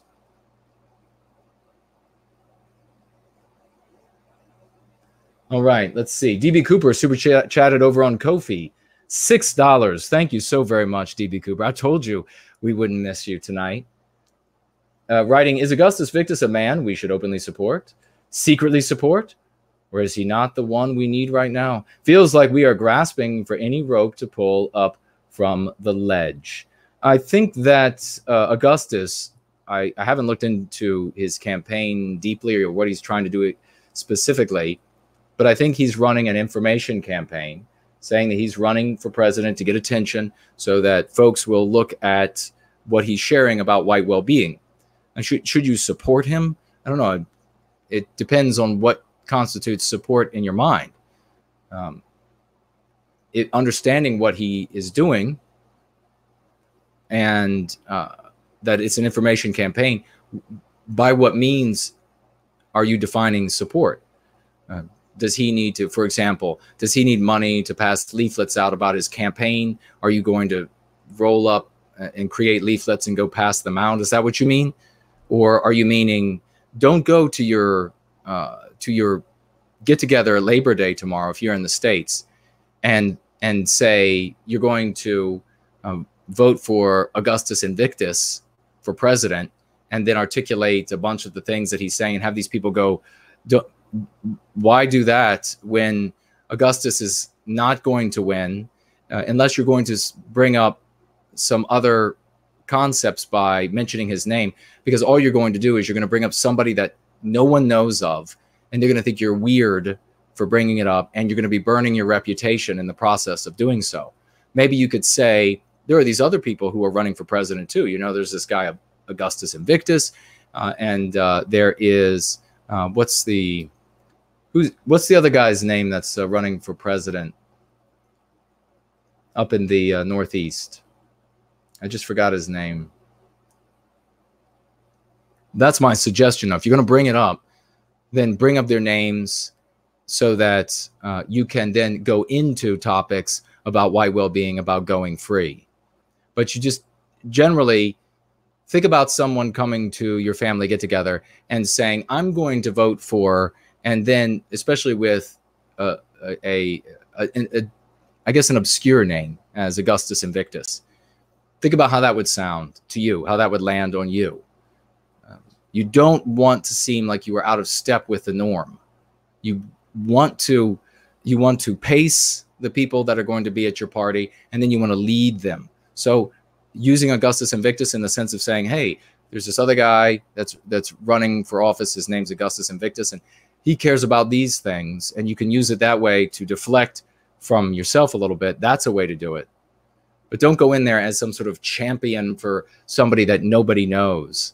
And they're gonna hear a name that is unfamiliar and a little strange, different from the norm. And then they're going to associate you with bizarre things. It's just going to harm your reputation. That's called reputational investment.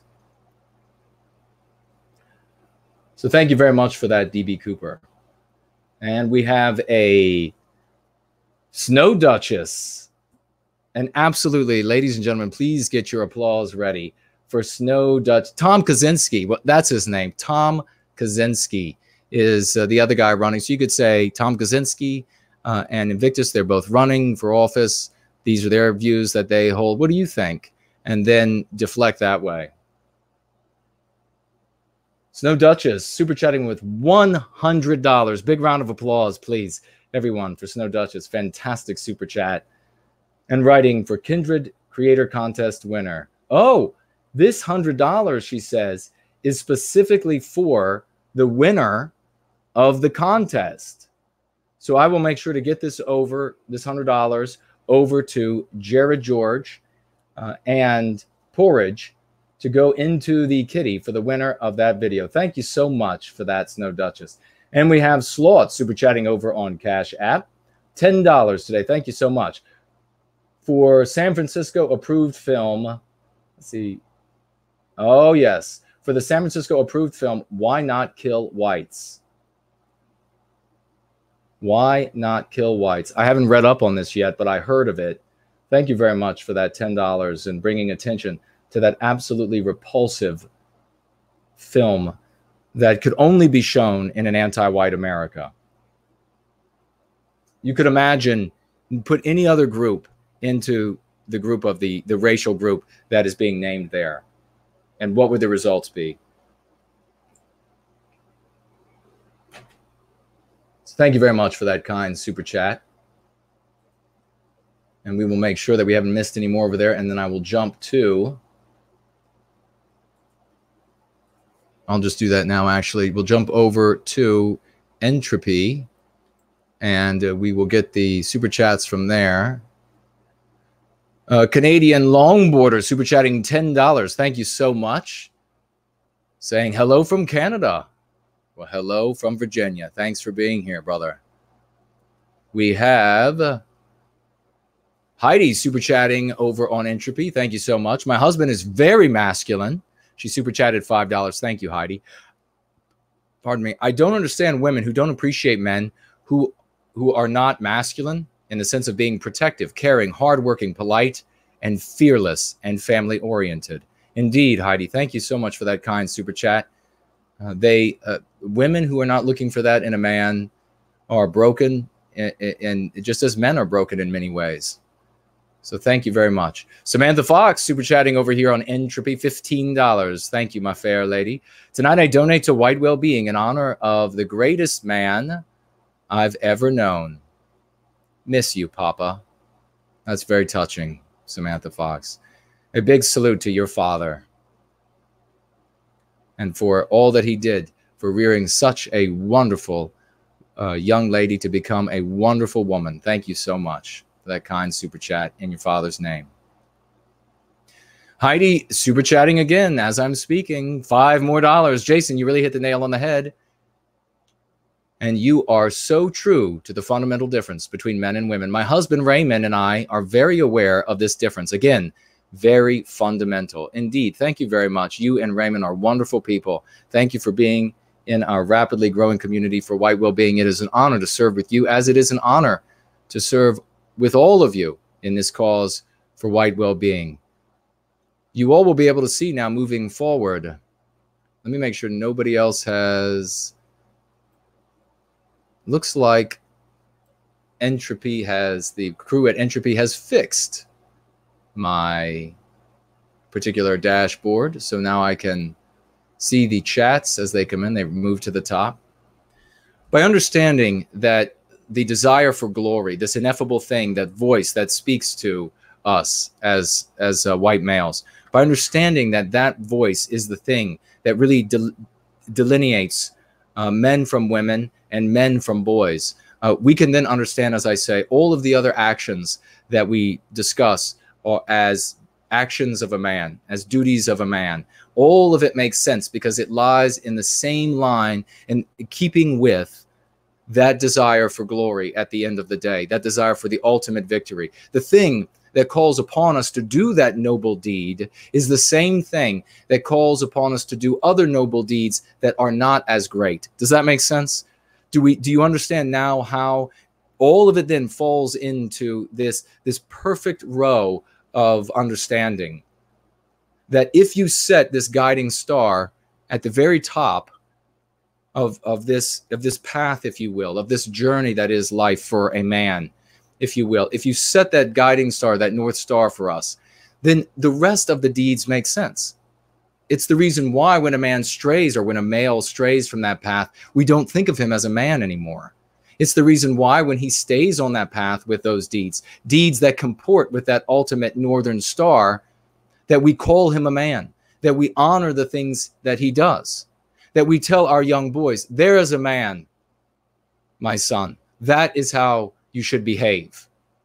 It is because those deeds are in keeping with that great Northern Star of glory, striving for glory. So we define glory not in its broadest sense, as you might find in a handful of dictionaries, but in the narrow sense of that voice that speaks to men, that puts out its hand and asks us, demands of us, to come to the defense of our people, the defense of our tribe, even though it may mean our death. And that, if it does mean our death, all the brighter shines the glory. Tell me that is not something that's truly magical inside of us. And the same, but a completely different view is for women. When they look inward to the reproduction of life, when they look inward to that womb and all that comes out of that, all that comes out of that Northern Star, all of those decisions. Think about it. You think about what we consider to be a great mother. All of those decisions, all of those acts comport with that inward focus. When have we ever said that a woman is a great mother if she leaves her children to go fight the noble fight beyond the hill? We have never said that. No one would ever think something so asinine. This should all make sense now. We could talk about it again in future Going Free streams. We're going to be getting out of here soon because I know the Great Poseidon, or I hear the Great Poseidon. And if somebody could check and make sure that the Great Poseidon is going to be streaming tonight, and when he will be starting, let me know. I would appreciate that so we can get through the remainder of what we have here quickly. But I think I've made a very powerful case. I know I've made an extremely powerful case that glory rather than death is at the core of a man, the core of manhood. Masculinity is glory. Think about all that the Golden One talks about and how he defined. He just sent, by the way, and I will get into this. I received his book the other day. He sent me lovely words he put in there at the beginning of the book for me. Thank you very much. I sent him Born Guilty as well. Think about all of the things that he articulates. All of that falls into the pursuit of glory rather than this idea that death is at the core of manhood. So let's see what else we have here. Make sure I didn't miss anything. 100 Norwegian krona. Hildebrand, Mr. Hildebrand. I haven't seen you in a long time. Nothing special to say. Just wanted to say, keep up the good work, Jason. The truth will win in the end, and we will be glorious. The future is ours. Keep doing you, brother. Well, thank you so much, brother. I deeply appreciate that. Thank you for seeing you. Thank you. It's good to see you again. Thank you for returning to the community. I see Mary Moon is here with us. Great to see you. Red Pill Bulgaria says Poseidon is starting in 5 minutes. Now, is he going to be talking in 5 minutes? Or is it going to be that intro with all the great music and stuff that he does? If somebody could let me know, I would appreciate that. And let's make sure I didn't miss anybody's super chats. I want to get to these couple remaining things.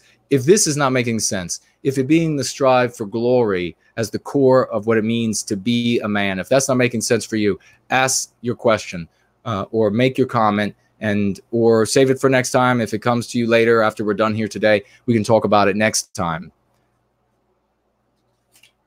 But this is how I live my life. And every man out there, speak up in the chat, in the live chat, if you have felt this, if you have felt your heart sing at the thought of defending your people and having that opportunity. See, that's one of the things that boys and males and women, they truly find inscrutable.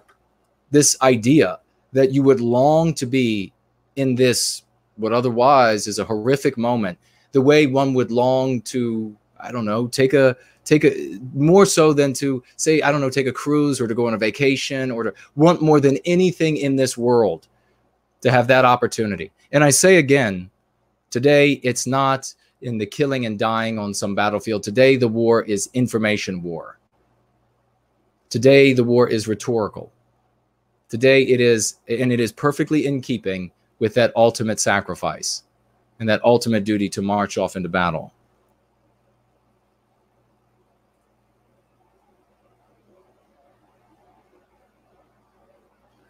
Right, we do have this, I see, outrageously inoffensive. So they didn't know modern art was a CIA weapon. It is. We better get to it if we're going to get to it. So let's jump over. Make sure I didn't. Looks like we have a super chat from Joseph over on Cash App, writing for all you do. $50. Thank you so much, my good friend. $50 investment in the cause of white well-being. I salute you. Thank you for being here with us. Thank you for that kind investment. If we could, everybody, let's get a round of applause for Joseph. I think that's by far the most you've super chatted before. If I'm wrong, please forgive me. But thank you so much. That's very kind of you, Joseph. I will check the familiar alternative. Not going to miss anybody's super chats. I also want to check the backup mods. If you have noticed me miss anybody's super chats on YouTube, please let me know. I don't think any have gotten by me, but if they have, we will make sure to get them the next time we are together to mention them. So I want to also mention that Ash and I had a pretty spirited debate on Tap the other night. I don't know if you were there, you witnessed it. If not, then you can watch that video. That's the latest Tap that Jared George and I did. Essentially, the debate was over whether or not females have a magical connection to spirits and the gods. I'm going to clarify some of my points on this. The first thing I want to say, though, is I know it's funny, but I absolutely did not reduce Ash to ashes. It was a very polite debate, and he defended his position quite ably. Was happy with him. We're still friends, so there was no reducing Ash to ashes. But I unequivocally disagree with this matriarchal magic notion. This is coming from, and I believe that Ash said that Mamirs Brunner also holds this position. I know that there are a lot in the, not a lot, let me rephrase that. There's a certain percentage in the pagan sphere of the white positive sphere that are feminist females. And what they've done is they've just migrated over to this paganism, and they are interpreting these old doctrines to instill themselves with this ultimate power over males. And to be able to speak, to be the mouth of gods, to be the mouth of spirits, is to infuse yourself with ultimate power, indisputable power. If you follow that to its logical consequence, males have to obey everything that women want them to do. And that is outrageous. It is absolutely outrageous that we have to subjugate ourselves, that we need to become subjects of them. But it's the only thing that makes any sense, because if women actually are the mouths of gods, if they have some sort of connection with gods, then how can we deny what they have to say? How can we refuse any whim? And ladies out there, how outrageous does that sound to you? Because you all know that you all can be really vicious to each other. So the lady on this side of the street could say the gods say X, and the lady on that side of the street would say that the gods say Y, and then the lady on this side of the street that say, well, the lady who says that the gods say Y, she's actually this skank, and she has men coming in and out the back door. And then the lady on the side of the street would say, well, this one has this STD or whatever, and it would just go back and forth. You all know that this is true. I mean, this is a serious misreading of ancient texts, what was actually taking place. I don't mean that they are misreading the words that maybe Tacitus wrote about the ancient Germanic peoples, or what. I don't mean that they're misreading the words. I mean they're misunderstanding what was actually taking place. Women do not have a magical or a greater magical contact with gods or spirits. They're not the mouths of gods. I said on Tap the other day that I will take input from our women, advice from our women. A smart woman, as far as advice goes, etc., is as same as a smart man as far as advice goes. Just like a dumb woman is as useless as a dumb man as far as advice goes. So I will take input. We should all take input from bright people, irrespective of whether they're male or female. But we should always object to this idea that women have some sort of magical capabilities or contact with gods. This is nonsense, in my opinion. What was actually happening in ancient times was you saw women and men who were said to have magical capabilities. They were being used as pieces of propaganda by the rulers. So this tribal leader or this king or whatever, this warlord said, my rule is, he or she would say that his or her rule was meant by the gods, because look at this female over here. She is this sorceress. She speaks for the gods, and she says that this warlord's rule is legitimate. And by the way, she also says that that tribe over the hill that I want to conquer so that I could, whatever the warlord wants to be wealthier or what have you, she also says that the gods want that to happen as well. That's what's happening when you see these ancient texts talking about females having access to or some sort of special connection to spirits or gods, you're just witnessing war propaganda and the propaganda of rulers to stay in control of their individual tribes or their individual warring groups or what have you. There's also this idea that women, and it is coupled with this idea, and we absolutely have to reject this in the white positive sphere, this idea that women are life, and this is linked without question to what came before, the subject that came before. This idea that women are life is extraordinarily dangerous for us as a people. Women are not life. Women are not the givers of life. Women are the barren soil until the seed arrives. Women and men are the producers of life. That is the harmony. So this notion that women are the givers of life, we've got to get away from that as soon as possible. Women and men are the source of life, period. Nothing springs to life in the soil that a woman provides if the seed does not land in that soil, period. She is not, women are not the givers of, I don't know what this new, it seems to be growing out of this idea and this misunderstanding of our ancient texts and of our ancient ways and how men and women got along at some point in the past. And you have so much that was lost in the past, and you have people in the present who are injecting their own agendas into these scraps of information from the past and serious misunderstandings of human nature. I mean, for God's sakes, if you really follow the logic and you applied this idea that women have special contact to gods, then you end up with men being nothing more than the pencil pushers to carry out the will of women, the people who lay the roads, the people who go and die, and otherwise the totality of the group is ruled by and this is the other, I was going to say by the sorceress, but here's the other thing. As I was talking about the ladies on the other side of this, across the street slandering each other, every village would be broken up that way. Every group, every family group or groups would be broken up by the women battling it out over which one had better contact with the gods. This is so childish, in my view of an interpretation, that it's absurd. So if you all have any thoughts, please chime in. There's a word we should know, too, we should be talking about, and it's exorodespotism. It's a rare word, exorodespotism, but we should be using this word because it is absolutely the case all over the West today. The word means wifely tyranny. Such a wife is an exorodespot.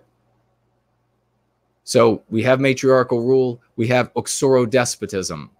Wives rule over husbands, absolutely.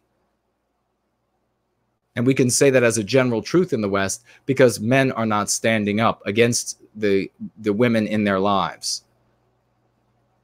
And standing up against them is not yelling at them. It's not putting them in their place or anything like this. It's saying, I'm going to be a man. I decide what it means to be a man. Men decide what it means to be a man. No woman can contribute anything to that. We decide what it means to be a man, and I am going to serve that role, whether you like it or not. That's what it means to be a man, and to tell her that, no, you are not going to serve her as some sycophant. And so again, a big salute to Ash for the debate we had, and perhaps we can have it a little bit more deeply in the future. This talk about this submissiveness.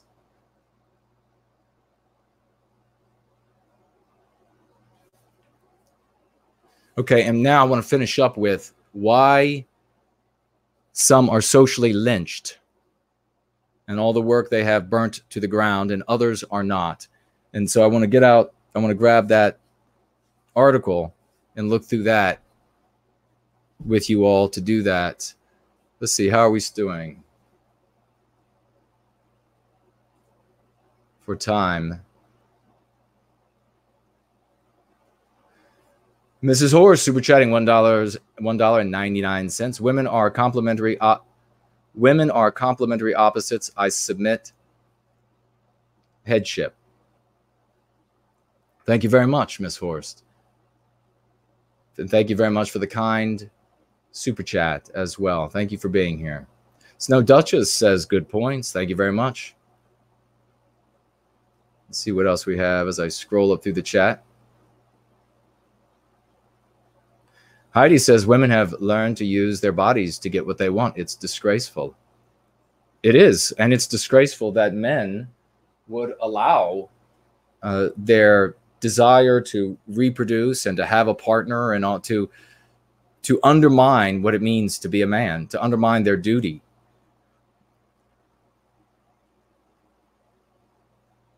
Heidi says, my advice to women is to let your men do their job. And if they don't, then they are not the man for you. We have our place and men have theirs. Keep the morals. Amen to that. Very well said. Seeing Red says counsel, not leadership. Yes, women can counsel the men. Absolutely. Irrespective of the sex of the person, they can absolutely counsel men.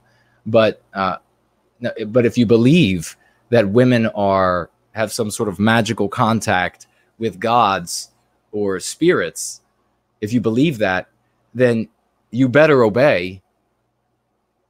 you better absolutely obey. You're not getting a bit of advice from the gods through the women. Misty says it is gynocentrism. It absolutely is gynocentrism. Another important word that needs to be on our lips. It's this focus on Bigot Small says Poseidon's music is playing. Okay, gotcha. It's this this focus on all of the needs and wants and desires, etc., of the woman. It's absolutely problematic. And it's because men are not being men. I can guarantee you this. If I'm with a woman, and this has always been the case, if I'm with a woman and she says, no, your time has to be spent instead on this thing over here or that thing over there, and it's time for me to be serving White Wellbeing, she's hitting the road. That's all there is to it. Because I'm going to do my job as a man. She can be a woman. I'm going to be a man. I understand that she's inward looking and she wants me to just think about her needs and the immediate family's needs and all that. I understand that she's serving the inner core of what she is, but I'm going to serve the inner core of what I am. And so ultimately, the best of our women, when a man does that, when he behaves like a man, when he says, no, I'm going to do what I have to do to be a man, and he turns and walks away to go do that duty, maybe to never come home again. And today, of course, that means going out and handing out leaflets. That might mean his face getting seen by the anti-whites. It might mean that he gets in a fight with anti-whites because they attack him. You know, it might mean any of that in modern time. If that's what it means, she's going to at least inwardly smile that she is with a hero, even though he didn't obey her. And because he didn't obey her, she's going to inwardly smile that she's with a hero, that she's with a real man. That guy who says, yes, dear, like you all do now, all of you pathetic losers. I was just going to use a word that I'm not allowed to use on. Others are allowed to use, but I'm not allowed to use. You pathetic loser that you guys out there that you are. Yes, dear. How high can I jump? They have no respect for you. And they never will. All right, so we're going to talk about this modern art and try to get out of here before Poseidon gets too deep into his show. Let me make sure I'm not missing anybody on any super chats. Thank you all for participating, by the way. Thank you, the mods, as well. I don't want to forget anybody. Thank you all for your great comments.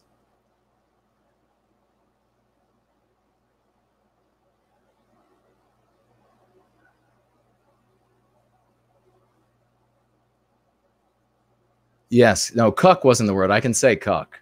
At least so far, I've been able to say that. Yeah, these cucks. These guys today are just cucks.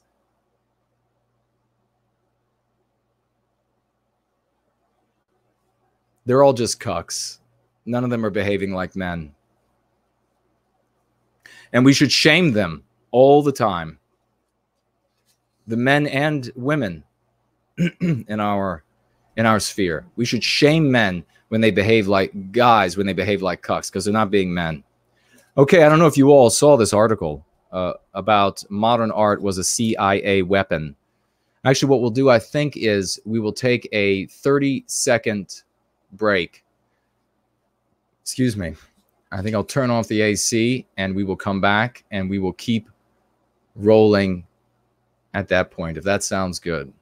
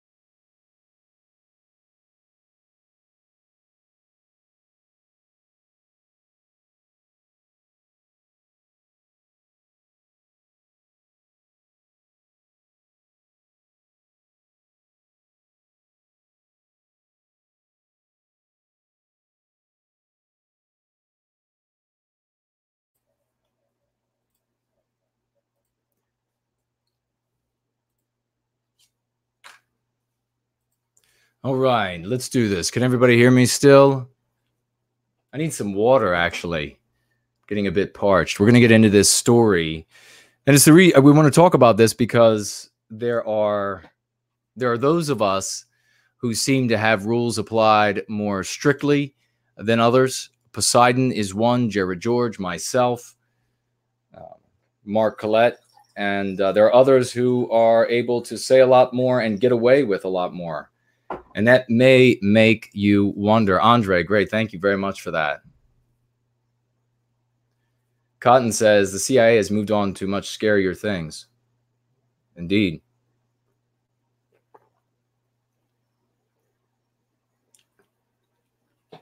Okay.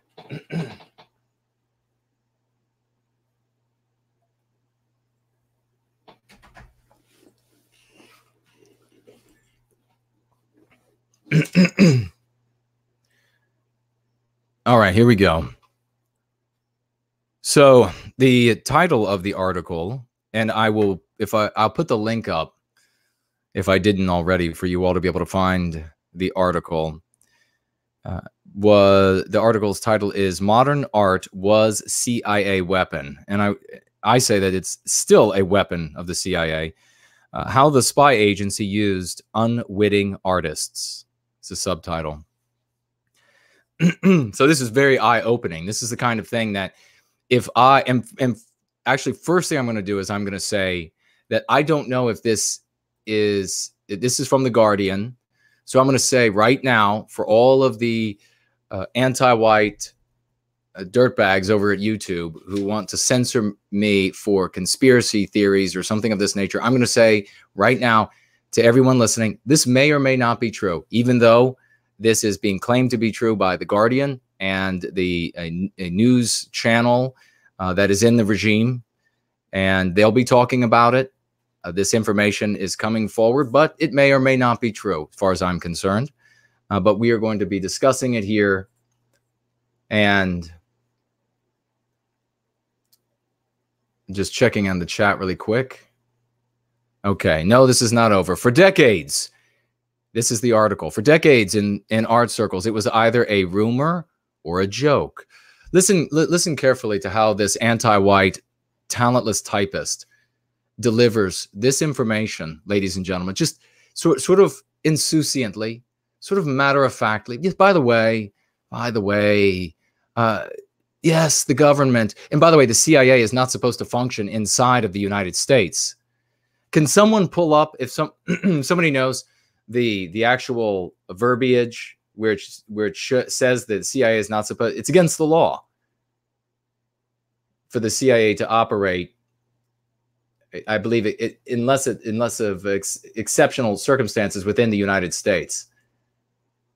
So this anti-white, talentless typist woman she just kind of delivers this. By the way, you know, the CIA of your government was actually brainwashing you all, infecting you all with anti-whiteism. That this was a big program of theirs, that they spent hundreds of millions of your dollars on. But it's just, you know, insouciantly, we're just going to, it's another talentless typist. Yes, yes.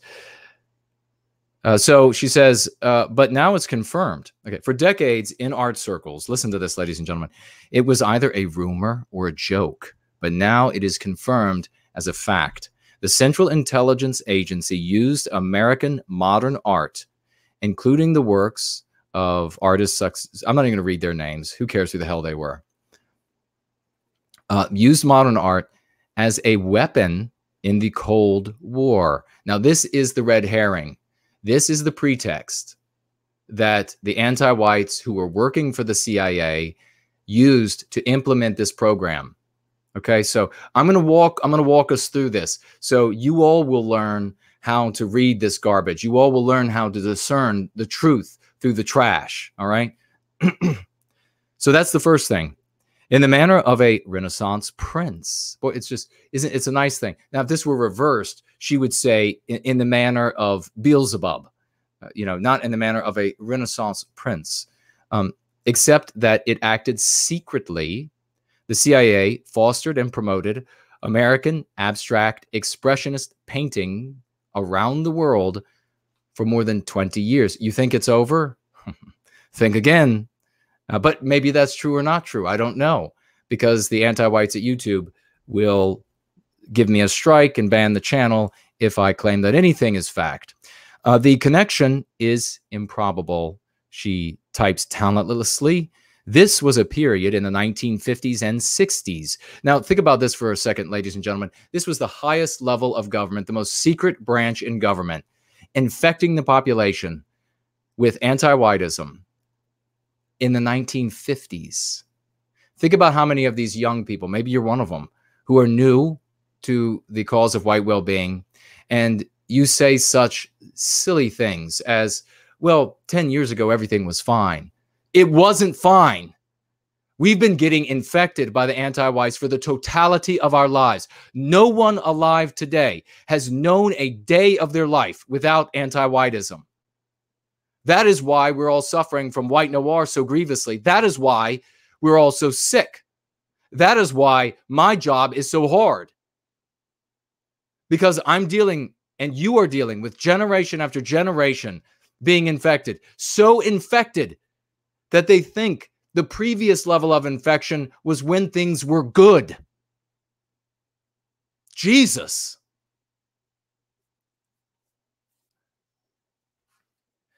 This was a period in the 1950s and 1960s when the great majority of Americans disliked or even despised modern art.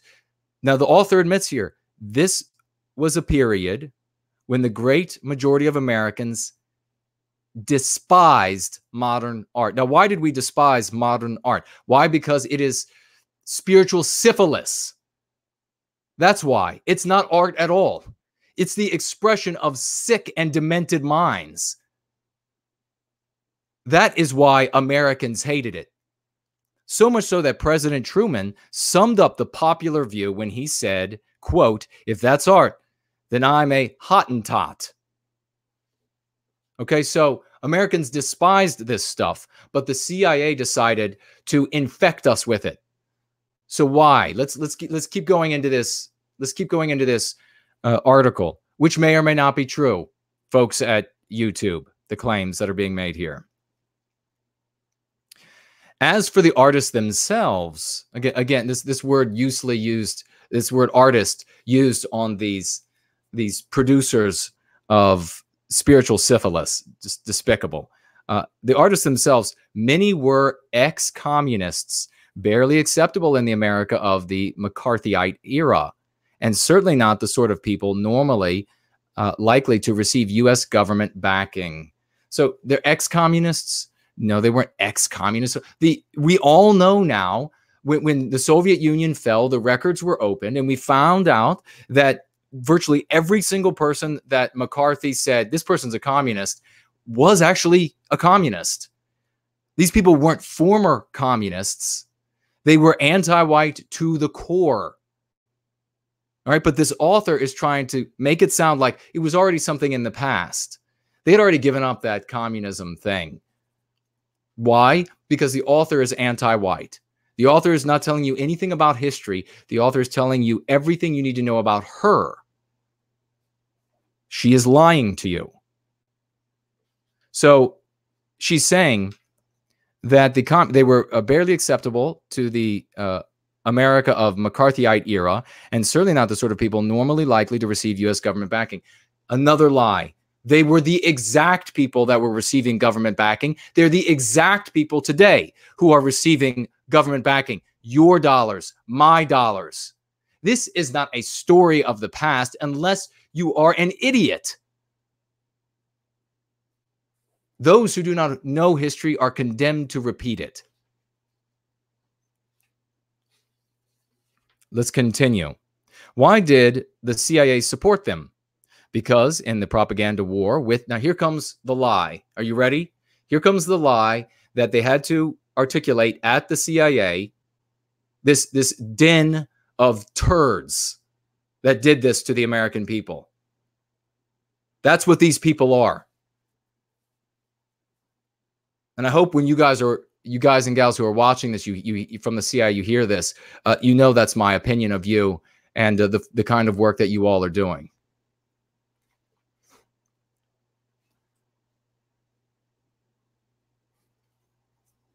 And if you're a good person in the CIA, it's time to undermine their the work they're doing. If you're a good person in the FBI, if you're a good person in any law enforcement, you need to be reaching out to the community and letting us know what they're planning for us.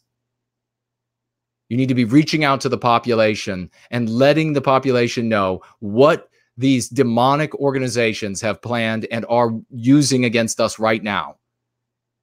How do we not have thousands of whistleblowers, for God's sake? It's just despicable. Why did the CIA support them? Because in the propaganda war with the Soviet Union, this new artistic movement could be held up as proof of the creativity, the intellectual freedom, and the cultural power of the US. Russian art, strapped into the communist ideological straitjacket, could not compete. She just undermined the lying pretext. Do you see how she just undermined the lying pretext? The Soviet Union was a barren desert for artists. There was nothing appealing for an artist in the Soviet Union. You had one style that you could produce, and that was it, not any others. You did not need to create a counterbalance to this great Soviet art to lure the artists away from the desert of Soviet-era art. She just revealed how much of a lie it was. So then we have to ask, and we can also easily answer, what was the real motivation of these CIA den of turds? The existence of this policy, well, let me make sure I didn't jump down too far. The existence of this policy, rumored and disputed for many years. Remember, ladies and gentlemen, when people mentioned this in the past, they were decried as what? Their characters were assassinated by this den of turds. What weren't they? Taxes, the IRS came after them fraudulently for no crime committed whatsoever. They were decried as what? Conspiracy theorists. And they were doing it. The CIA was doing it the whole time. It has now been confirmed for the first time by former CIA official, unknown to the artists, and this is important, the new American art was secretly promoted under a policy known as the long leash.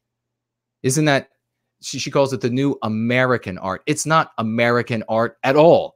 Look up the people who produced this filth.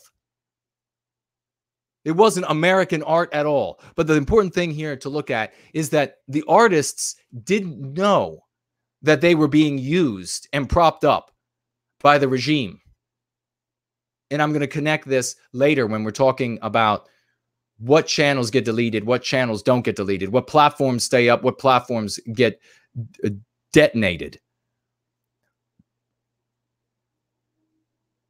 Arrangement similar. This is the long leash policy. Now, folks, this is the thing. It wasn't just this syphilitic so-called art. There were virtually countless endeavors by way of the CIA and other bodies, and I don't know if this is true or not. All of these things are being claimed in the regime's media. So I don't know if you believe the regime's media, the official media organs of the governments of the West, if you believe them, then you believe that these entities, all the evidence is coming out that there were vast programs, and this is one of them. So it says right here, American art was secretly promoted under a policy known as the long leash, arrangement similar in some ways to the indirect CIA backing of the journal Encounter.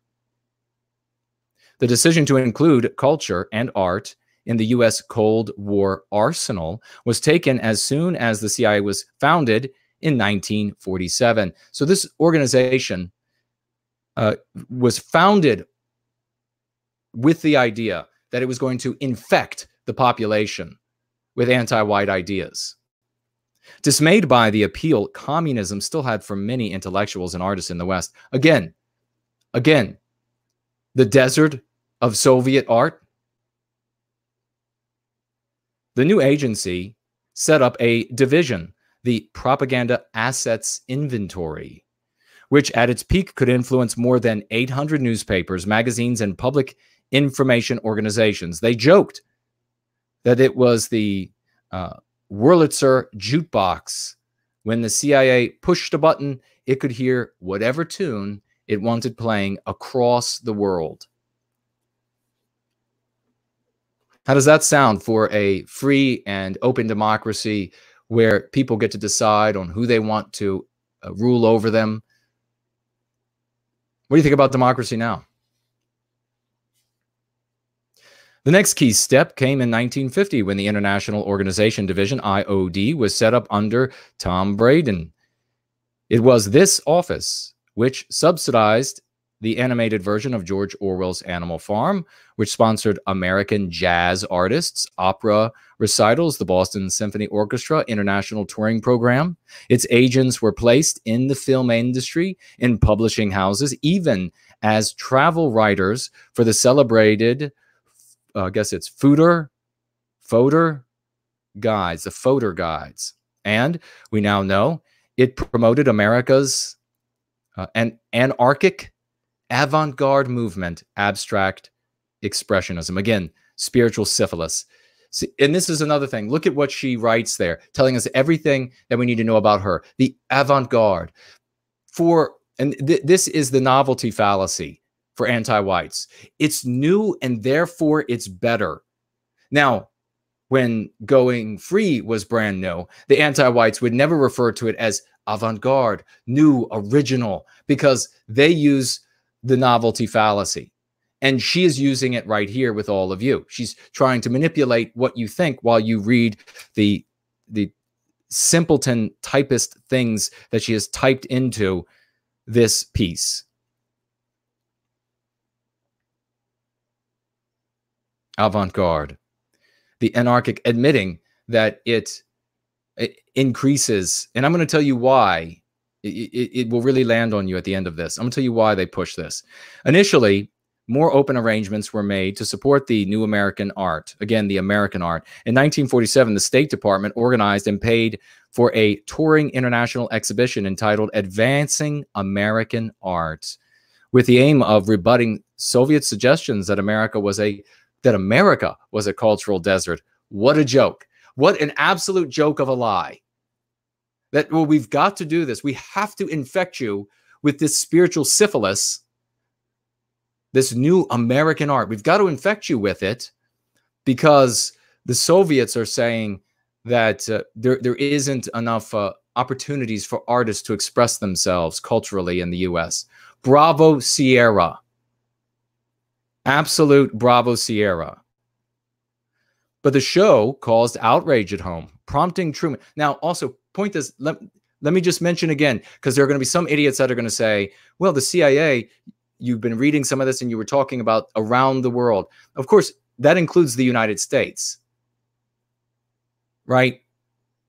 At the beginning of this, we talked about Americans objecting to it because it was being pushed in America by the CIA. Now we're talking about the show that they and there were more than just one that they sponsored to travel the United States, and that the American people objected to it. The show caused outrage at home, prompting Truman to make his Hottentot remark, and one bitter congressman to declare, quote, "I am just a dumb American who pays taxes for this kind of trash." The tour had to be canceled by the CIA turds who were busily infecting this country with spiritual syphilis. The U.S. government now faced a dilemma. Now, look at this, what this anti-white, talentless typist writes. This Philistinism, combined with Joseph McCarthy's hysterical denunciation. Oh, this woman is such a piece of garbage, such an anti-white piece of garbage. First of all, do you all know what Philistinism means? What was the name of the country? Philistia? Philistia? So it was this old state or province or something where the people were said to be incredibly unintelligent and had a violent attitude toward everything that was original and stylish and aesthetically beautiful. And so these people were horribly backward and just otherwise brutes when it came to everything intellectual and interesting and beautiful. So she's saying that the Americans that objected to the spiritual syphilis known as abstract expressionism were Philistines. And then she says McCarthy's hysterical denunciations as though the Soviet Union didn't fall and we didn't have a look at their records to find out that all of those people were communists. So McCarthy, so this Philistinism, you know, she says with her nose as high in the air as she can possibly get it, combined with Joseph McCarthy's hysterical denunciations of all that was, again, avant-garde or just merely unorthodox. Take your poison. It might not be orthodox, but take your poison, was deeply embarrassing. Oh, it was deeply embarrassing. Yeah. They were deeply embarrassed that the American people were healthy enough to say this stuff is trash.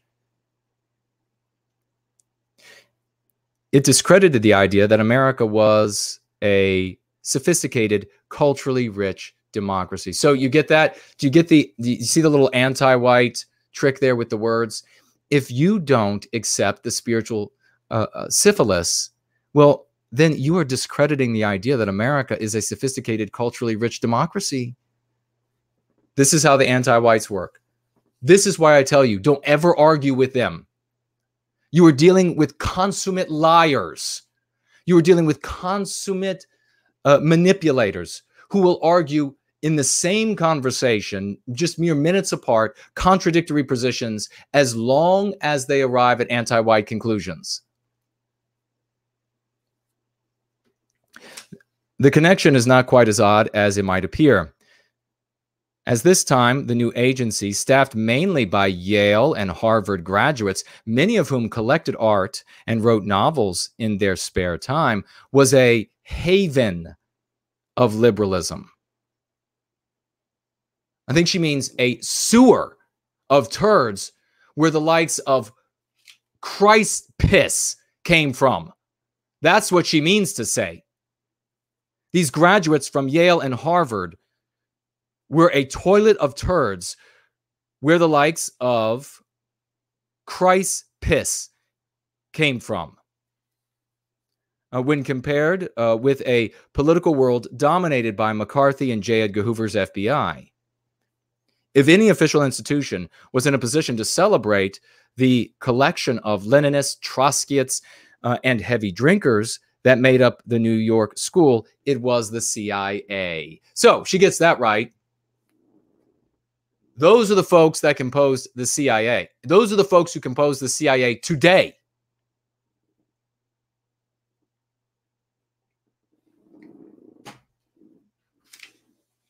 We know those are the folks because we don't have whistleblowers from the CIA coming out to us, sneaking out with information and saying, listen, white people, I care about your destiny. And this is what these animals are doing to you.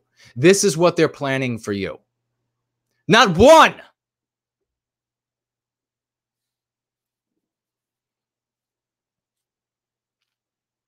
Until now, there has been no firsthand evidence to prove that the connection was made. But for the first time, a former case officer, Donald Jameson, has broken the silence. Yes, he says the agency saw abstract expressionism as an opportunity, and yes, it ran with it.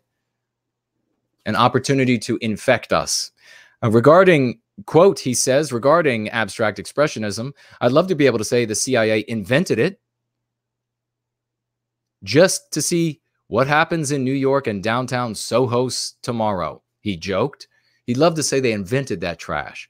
But I think that what we did really was to recognize the difference.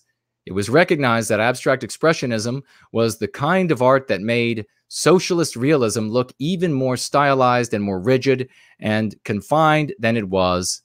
And that relationship was exploited in some of the exhibitions. So there is more of your lying pretext.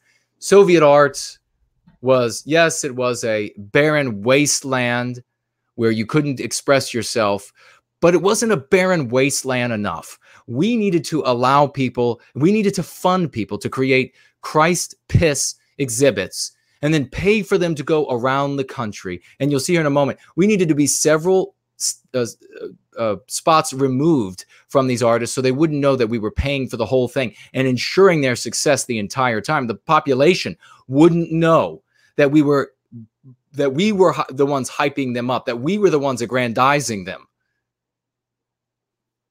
so that we could make Soviet art look even worse than it already did. Bravo, Sierra. Quote, in a way, our understanding was helped more because Moscow in those days was vicious in its denunciation of any kind of nonconformity in its own rigid patterns. And so one could quite adequately and accurately reason that anything they criticized that much and that heavy-handedly was worth support one way or another. So he's admitting there that there was no creativity in Soviet Russia, so there was no need to allow people to have free reign to create the sickest garbage and then to force that into the minds of white men and women and children across the West. No need for it whatsoever. The claim that Soviet art was the reason why you had to infect the entire white population of the West with spiritual syphilis and make them all infected with that disease, that's the reason, is abundantly absurd.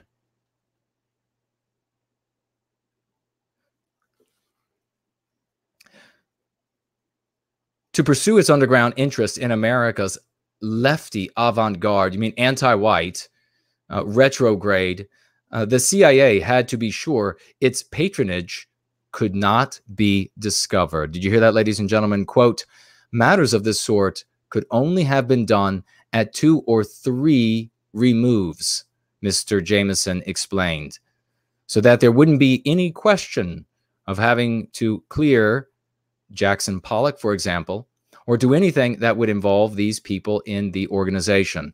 And it couldn't have been any closer because most of them were people who had very little respect for the government. And of course, they had little respect for the government because they hate white people in particular, and certainly none for the CIA. If you had to use people who considered themselves one way or another to be closer to Moscow than to Washington, well, so much the better, perhaps. So you see, ladies and gentlemen, they were colluding. The anti-whites in the streets and the anti-whites in government were colluding. They were working together against you. That's what that just said. Now, I don't know if that's true or not for the censors at YouTube. That's what this Mr. Jameson from the CIA just said. This was the long leash. The centerpiece of the CIA campaign became the Congress for Cultural Freedom, a vast jamboree of intellectuals. Listen to that, ladies and gentlemen. Writers, historians, poets, and artists, which set out to poison you all with anti-whiteism. All of your grandparents and great-grandparents and parents, and now you. Set up in the 1950s and run by the CIA. It was the beachhead from which culture could be defended. You mean infected? At its height, it had offices in 35 countries and published more than 24 magazines, including Encounter. The Congress for Cultural Freedom also gave the CIA the ideal front to promote its covert interest in abstract expressionism. It would be the official sponsor of touring exhibitions. Its magazines would provide useful platforms for critics favorable to the new American painting. And no one, the artists included, would be any wiser. You see, none of you all knew. You all were kept in the dark. And when some of you came out and said, hey, look at what is happening here, these turds set about to destroy your career, your lives, your standing in the community, your reputation. And you were right the whole time. No one was any wiser. Now they say it with a bit of a giggle. But you're going to find out as I read the next. I skimmed this, but I caught a couple of these gems. This wasn't just a program for these turds at the CIA. This is what they love. They are anti-white. This organization put together several exhibitions of abstract expressionism during the 1950s. One of the most significant, the New American Painting, visited every big European city through 58 and 59. Other influential shows included Modern Art in the United States, Modern Art in the United States, and Masterpieces of the 20th century. Because abstract expressionism was expensive to move around and exhibit, millionaires and museums were called into play. Rest assured, there were plenty of folks, anti-whites, with plenty of money to make sure that all of us across the West were infected with anti-whiteism. Preeminent among these was Nelson Rockefeller. Now, interesting that she would choose only that name. I wonder if there were other groups of people with very different last names that she didn't mention. Rockefeller was an anti-white, though. As president of what he called, quote, Mummy's Museum, Rockefeller was one of the biggest backers of abstract expressionism, which he called free enterprise painting.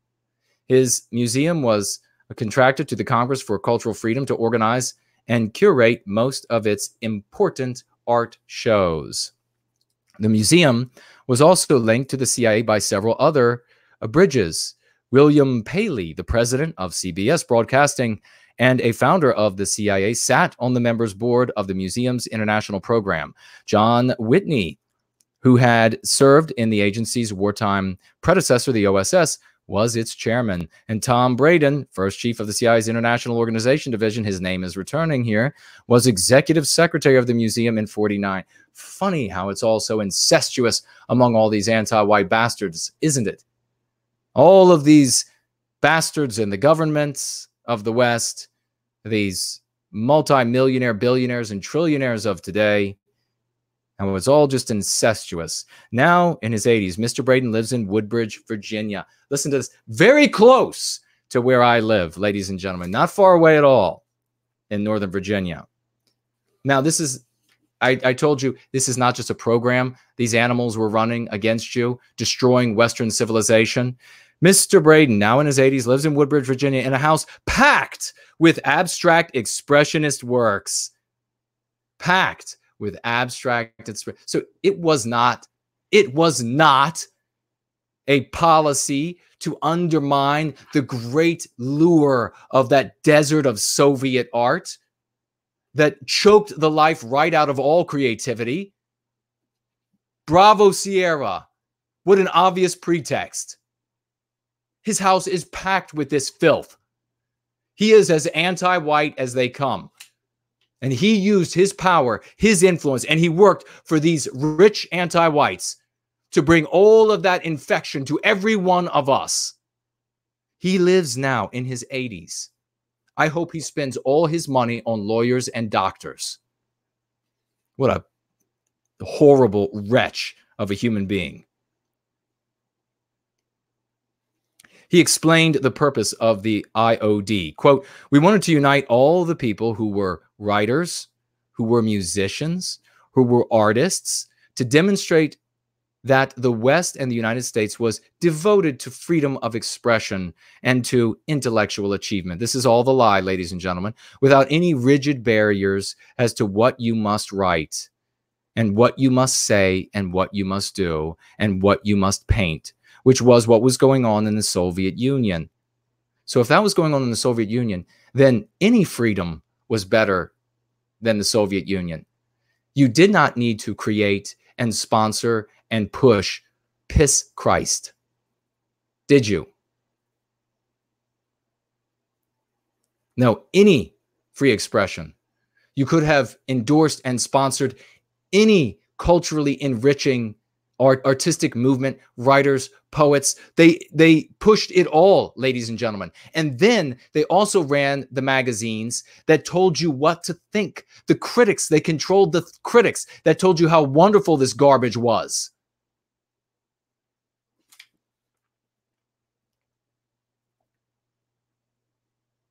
I think it was the most important division that the agency had.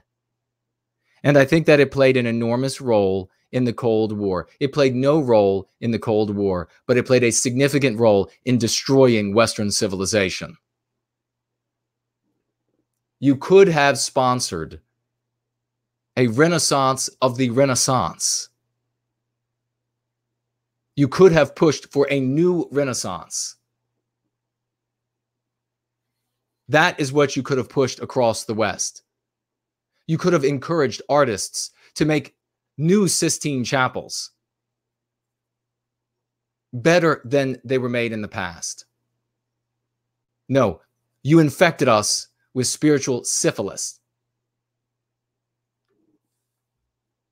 These syphilitic ideas.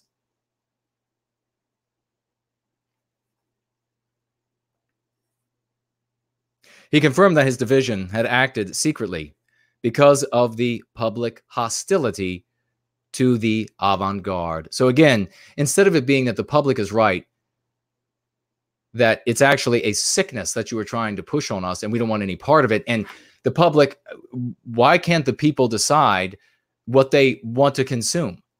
No, we had to keep it secret because the public were hostile to what we were trying to infect them with. So we kept it a big secret. That's one of the reasons the campaign there, had to be done covertly. It had to be done secret. In order to encourage openness, we had to be secret. So in order to encourage, listen to that, the phraseology there.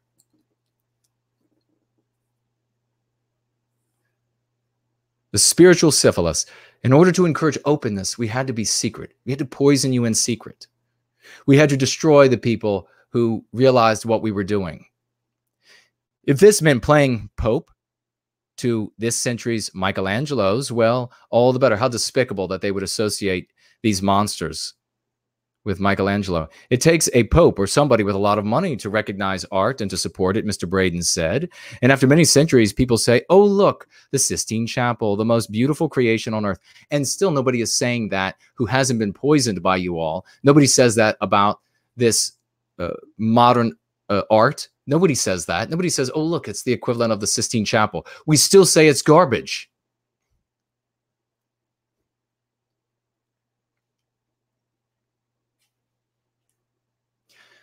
Would abstract, and then this is back to the anti-white author,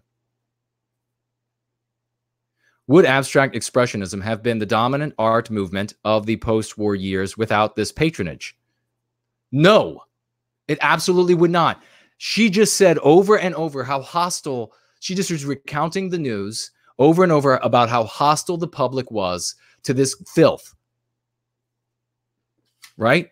She was just said over and over, even she's saying it. And then she says here, would abstract expressionism have been, and this is how she wraps up the article. She wants to leave you with this final thought because she's an anti-white lying bastard. Would abstract expressionism have been the dominant art movement of the post-war years without this patronage? The answer is probably yes. No, the answer is absolutely no. Equally, it would be wrong to suggest that when you look at an abstract expressionist painting, you are being duped by the CIA. No, you are absolutely being duped. You have been told, and you're still being told, that you're looking at something interesting and creative, and that there's something in that garbage other than garbage. That when your spirit looks at it, you see nothing but filth, but that's because there's something wrong with you. If you want to be with it, then you have to read what these critics are saying about it, and then repeat what they say. But look where this art ended up. In the marble halls of banks, in airports, in city halls, boardrooms, and great galleries. For the cold warriors who promoted them, these paintings were a logo, a signature for their culture and system, which they wanted to display everywhere that counted. They succeeded. That's how she ends the piece, ladies and gentlemen. They absolutely did succeed. And they did so with your dollars. They did so lying to you. They did so by holding contradictory positions. They did so by way of deception. They did so by way of stabbing you in the back. They still do so today by deception and lying. She just said, as I pointed out, that the public despised it and yet said, oh, it still would have been embraced as this wonderful art, when the obvious that it would not have been the case is just proof of another lie that this anti-white writer is making. So this is what I want to say.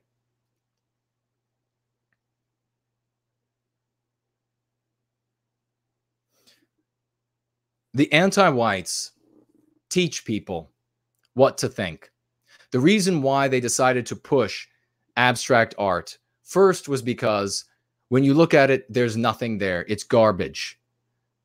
Everything associated, everything either even tangentially related that has come from this school of so-called art,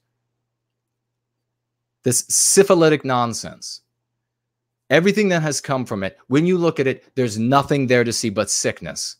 Art expresses itself across the totality of human emotion. And it does so in a way that speaks to our soul. It harmonizes with who and what we are. We have defined it because it is ours when we create it.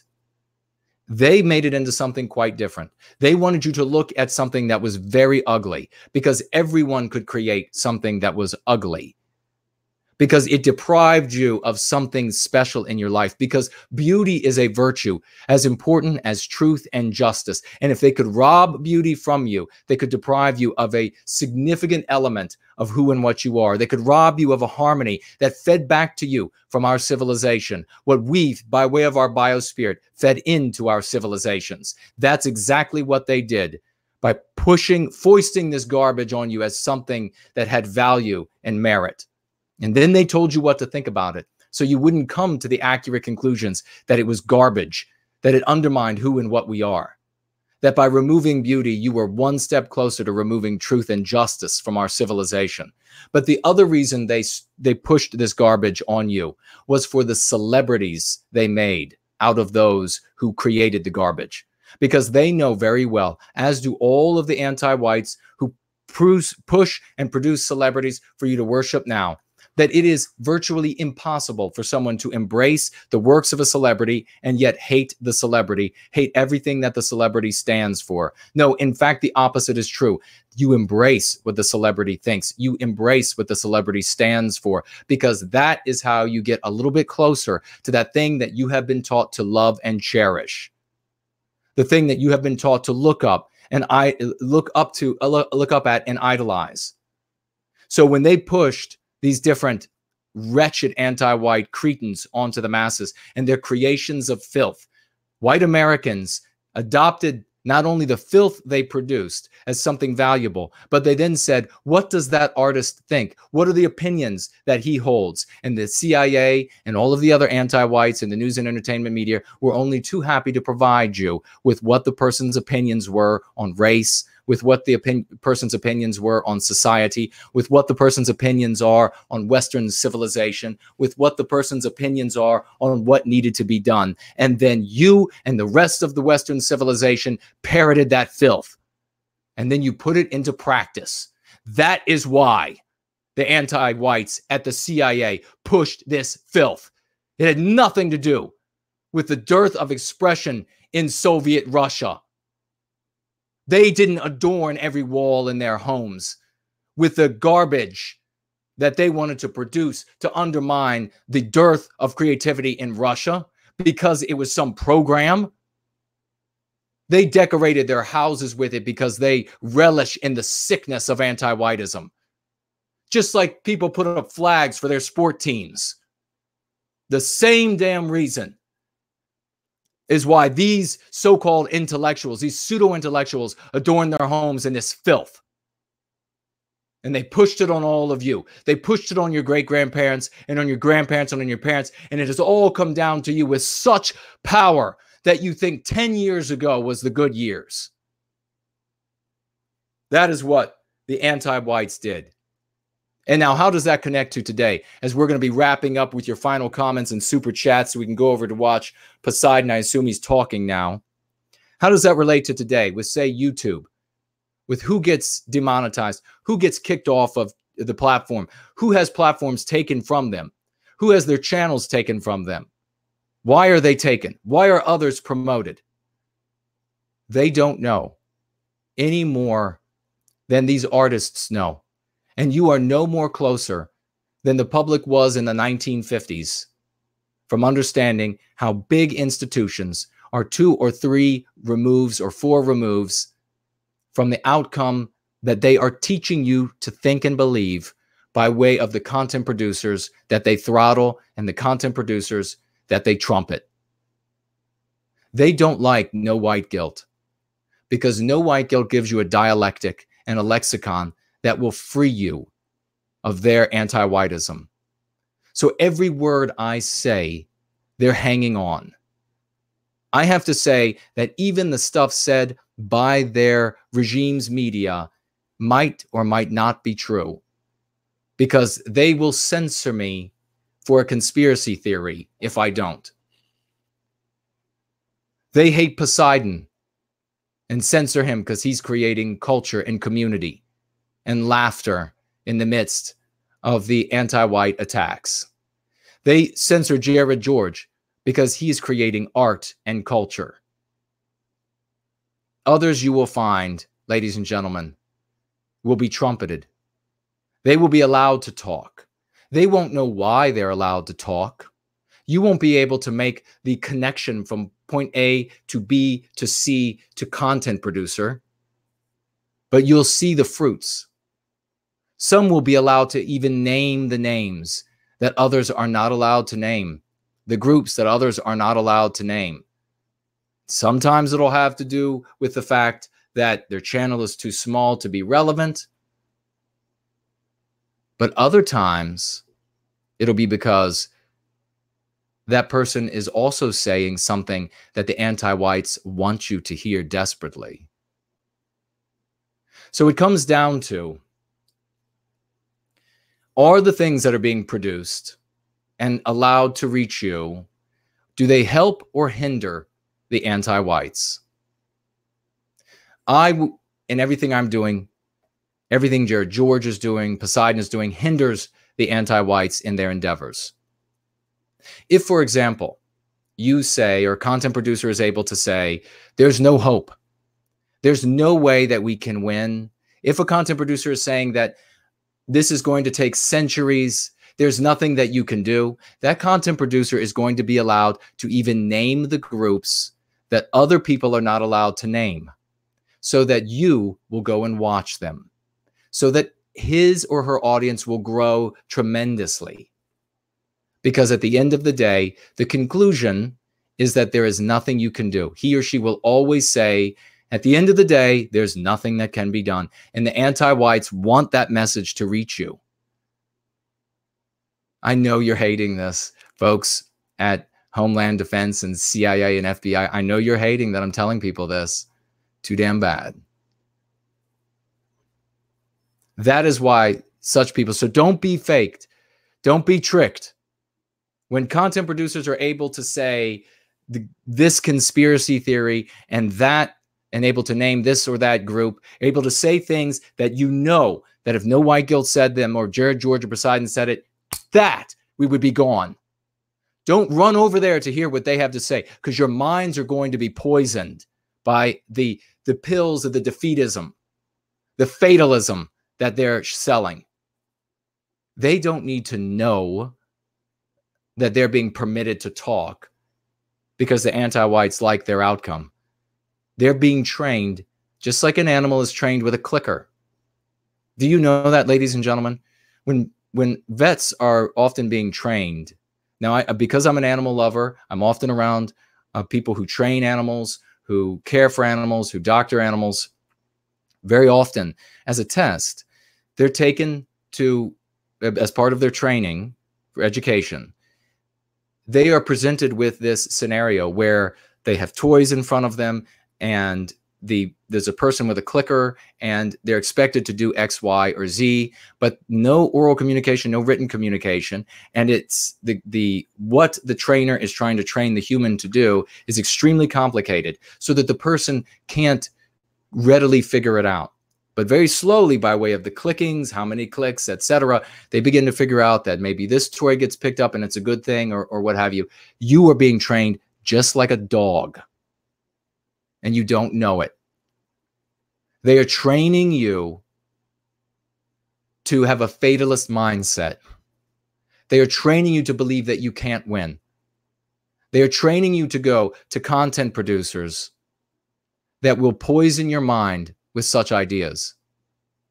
They are training you to go to content producers that will tell you the only thing you can do is to go like a craven and burrow into the ground and not resist what's happening. Is this making some sense?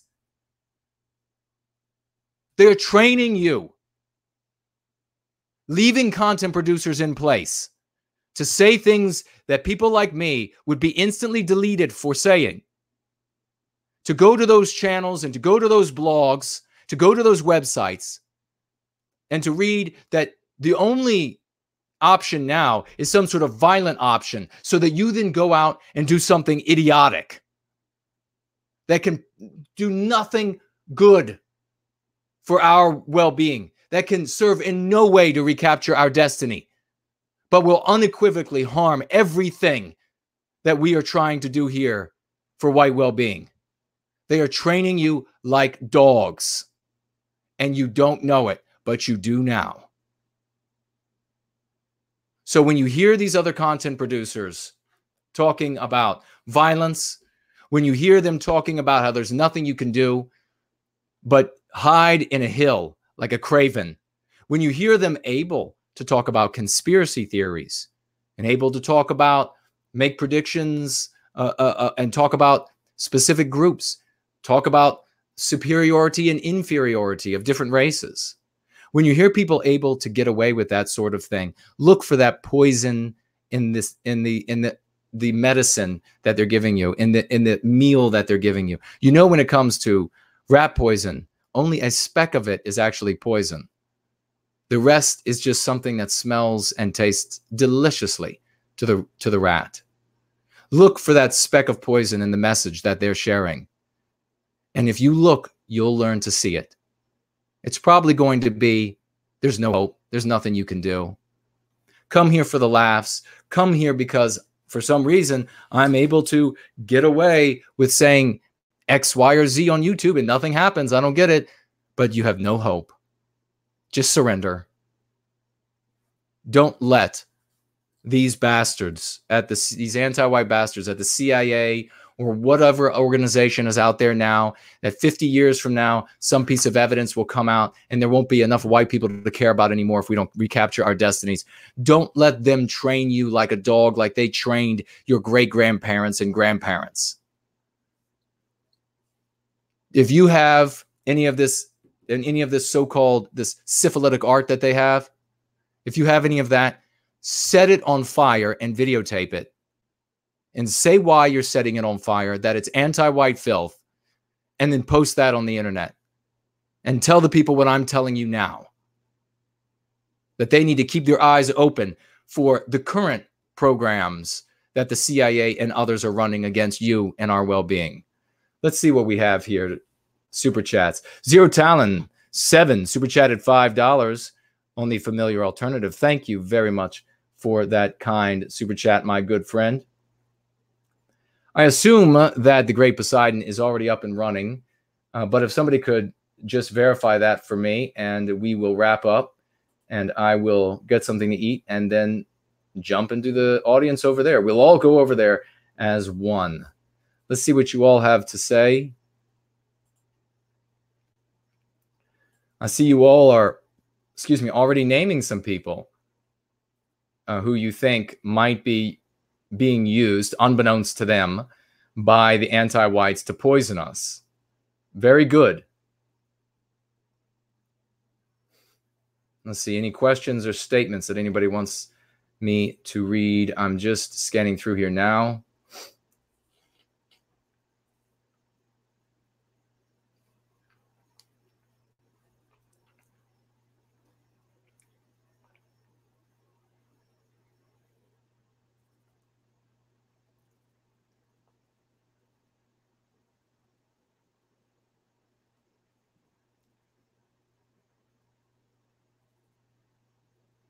Outrageously Inoffensive writes, I've heard content producers say the West or certain Western countries can't win. Then they have the gall to ask for donations. Yeah, exactly. You watch. Anyone who says, this is my prediction, and you all can come back to me, it will confirm. Absolutely, 100 times over. Anyone who's saying that we cannot win, or that the only recourse is violence, or that you should hide in a hole in the ground, will be able to say things that people like me and Poseidon and Jared won't be able to say without being kicked off of our platforms instantly. It is like Pavlov's dogs. Who said that? Andre said that. Very well said.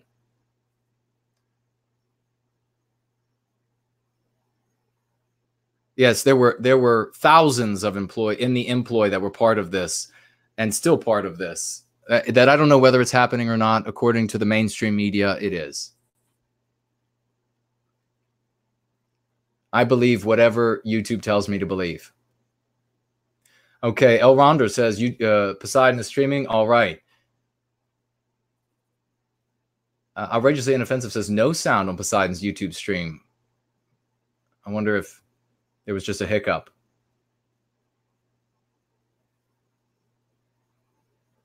Eternalism, yes. The print is asking about the print behind me is a white pawn, and at its feet is a black king. Not black as in the people black. It's just a demonstration, and you can see the fire all around the chessboard in the piece. You can see the fire also is reflected inside of the pawn's own head. This is metaphorical for the battle that we have to fight internally against our mean pathogens and the battle outside of us, and also a great optimism that even as small as we are, you and I, we can take down the biggest anti-whites. We can take down anti-whiteism, as powerful as it seems today, represented in this case by the Black King, has nothing to do with black people. Thank you, Eternalism, for asking the question. Tree of Wisdom says, Renaissance art uplifts the soul. It does indeed. We should have more. We should have a new Renaissance in the white positive sphere. In the movement for white well-being, our artists should create a new Renaissance. We should create the beauty that harmonizes with our people's soul, because we understand the biospirit. We understand how this resonance will draw our people to us. That's one of the reasons why, again, that we see our artists without even having any words in their pieces, they are kicked off of YouTube. Not saying a word, they're kicked off of YouTube. But others can talk about committing violence and they stay, burrowing into the ground, they stay, that there's no hope, and they can talk about any group, anything they want. They can say anything they want, and they're not kicked off YouTube. It should make sense now. I see Philosophicat has just shown up as we are just getting ready to wrap up. But it's great to see you, a great and dear friend. Wonderful to see you in the chat. You'll have to go back and listen to what I believe is the core of what it means to be a man, which is the glory, the pursuit of glory, the ineffable glory that lies beyond us. And let me see. Okay, I think we have. I don't think we've missed any super chats. Let me jump over here. Kurt Russell on Entropy. I see a lot of good folks over on Entropy today. Wonderful to see you all over here. Kurt Russell, super chatting $10. Thank you so very much, Kurt. Starts by writing most of the West hated modern art, then suggests the Soviets would be jealous. How does that work? Exactly. I mean, we have a wonderful community. We have a brilliant community. You all get it. This is why we are head and shoulders beyond the rest of the white positive sphere over here in Going Free, serving white well-being. We see the anti-white propaganda for what it is, and we can speak to it. We have Heidi super chatting again, $5. Thank you very much, my dear lady. Where did women forget their true power and authority, having babies and raising their children to be men and women for their people? Where did it turn to fool those around them, fooling themselves? Very well written. Thank you for that, Heidi. Yes.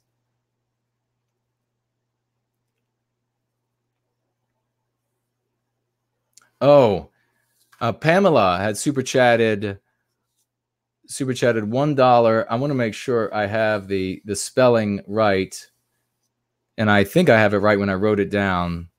So let me see if I can find that.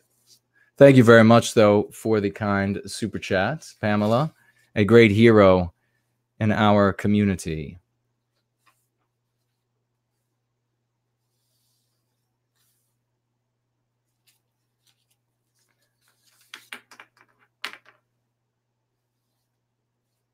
I've got to see the word to make sure that I have it. Okay. Uxorodespotism is spelled UXORODESPOTISM. Uxorodespotism. UXORODESPOTISM. Thank you very much, Pamela, for that. There were probably others who wanted to know how to spell that word. Uxorodespot, of course, you'll be able to figure that out. There were probably others who wanted to know how to spell that word. That word really should enter our vocabulary because it does speak to a reality, regrettably, in, I don't know, 95% of white households across the West. The man is a cuck and the woman dominates. So let's see what else we have here over on Entropy. I see that Tall Kevin super chatted at some point, $3. Great show as usual. Any advice for someone who needs a little motivation to be a better man and kick some bad habits? Absolutely. You want to start by creating a contradictory habit. And this is how we go free. By the way, this is how you heal all habits, ladies and gentlemen. Create a contradictory habit. Start small, whatever that habit might be. Stick with it consciously for as long as you can, and then you will discover that the new behavior will become your new habit. That will be your new zero, your new ground zero. And then you build off of that. Now, if you're talking about, and you keep moving in the right direction, also be ready to forgive yourself for errors. We are human beings, and you will make errors. So make sure that you're able to forgive yourself, but then immediately, the forgiveness means that you immediately get right back into the game, consciously controlling your behavior. And if you're talking about being a man, this is something that might not be able to be trained into a guy. It might be something that can be there naturally and muted and destroyed and choked out of existence, but not given to a man who can't hear that voice. So if you have never felt the slightest inclination to, and never felt in your heart that singing to be able to fight for your people, especially in a struggle where you might not return, if you've never felt that at all as a male, it probably doesn't exist in you.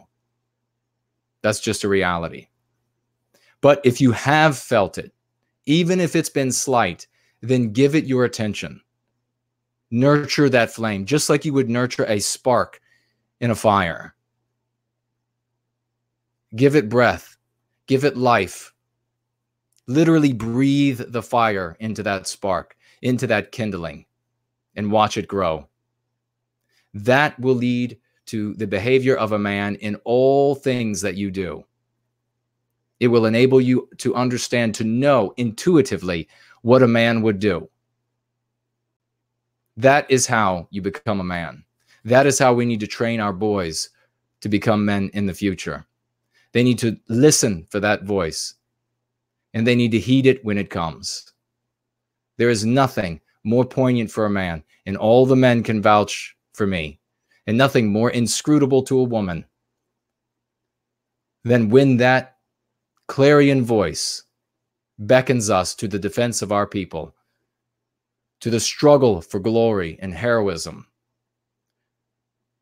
and especially so when the odds are against us.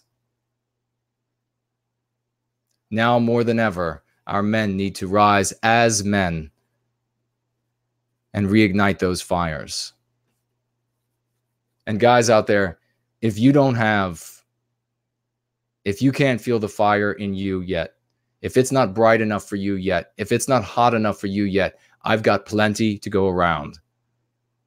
We will make this happen. We have DLs super chatting $5. When are you going to do a stream, another stream on health and losing weight? And what carbs do you consume? Well, we'll probably do another health and wellness stream in the coming month. Carbs-wise, very few carbs, almost zero simple carbs, because they're just bad for you. And bottom line, they're not serving you well at all. A lot of ladies make this error of eating carbs and watching the calories in the carbs. Those carbs are going to become fat if you don't use them. So you need to stay away from the carbs. Now, things like I have some potatoes, for example, as a form of complex carbs, salads as well, some carbs that by way of salads, but mainly it's protein. Your body will always use all of the protein. So stick with that, and we'll talk more about it. I don't know your specific case. We're going to start doing call-in shows, and the anti-whites are not going to stop us. We're on 10 platforms right now. Hello to everyone on all of the different platforms. The anti-whites are not going to stop us. And so we'll be taking calls, and we'll talk to everyone's issues, because health is going to be one of the primary places that you have to go free. And you will, the faster, lose that weight, get into better shape by going free in your mind of mean pathogens. All of that is holding you back. Mythark just super chatted $5 Canadian. Thank you, my good friend over on Entropy. Thanks for the stream, Mr. Kuna. For the fellow who asked about habits, I recommend listening to Atomic Habits by James Clear. Audiobook is here on SensorTube. There you go. Thank you very much for that. Let's see. I just saw the text jump. Let's see if we have any other questions over here.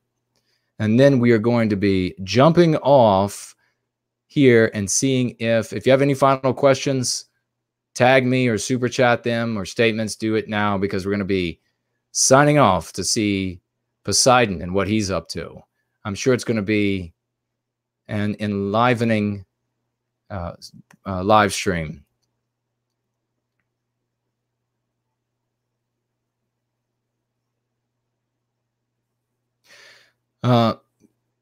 Mary says her blood group is rhesus factor negative. Went to a meeting with like-minded people, and some of them had rhesus factor negative, asking if there could be a pattern. Perhaps that could be something we could explore in the future.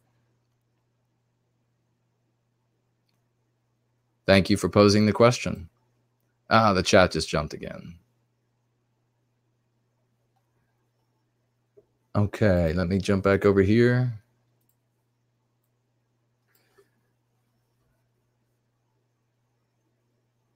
Sendicide says exactly, and many other ailments. Yeah, precisely. The anti-whiteism, the mean pathogens that are inside of you are making you sick on every level. Stress, you just ask your doctor what stress does to you.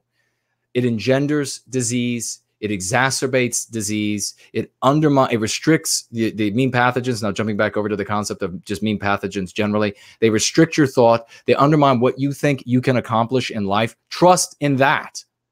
How many times have doctors and people who claim to be professionals of various types told you that what you think you are capable of is all you'll ever be capable of? That's true. And you do not know that you are capable of the works of our greatest artists, of the works of our greatest healers, of the works of our greatest scientists, our greatest adventurers. You don't know that that blood runs through your veins, that it is in your spirit, because you have been denied it, because you are infected with mean pathogens that say that you are no better. In fact, you're a little bit worse than everybody else on the planet. Everybody's the same, but the non-whites are a little bit better in every area. That's what you have learned your whole life. You need to shed yourself of these things if you're ever going to reach your potentials. If you're ever going to be able to know how high in that sky you can soar, no matter what the area is that you pursue. Also, if you didn't, you're most welcome for the stream. Arnorian, thank you so much for saying that. Happy Word, thanks for another great show. You're most welcome. Thank you for being here. A quick jump around as I say the final comments to make sure I didn't miss anybody on Super Chats. Thank you so much for being here. Platinum, thank you for being here. So, Tree of Wisdom writes, some women believe that you need to worship them like pagan goddesses. If you want a wife and children, they need to learn, right. Uxorcide is that how you pronounce it? Uxorcide.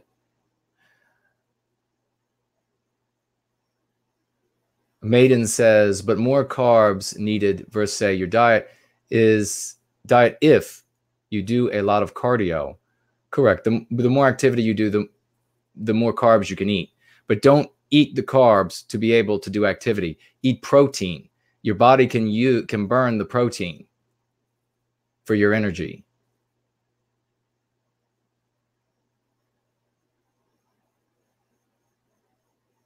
And right, yeah, if you don't do anything and you're chowing on carbs, it's just going to turn to fat.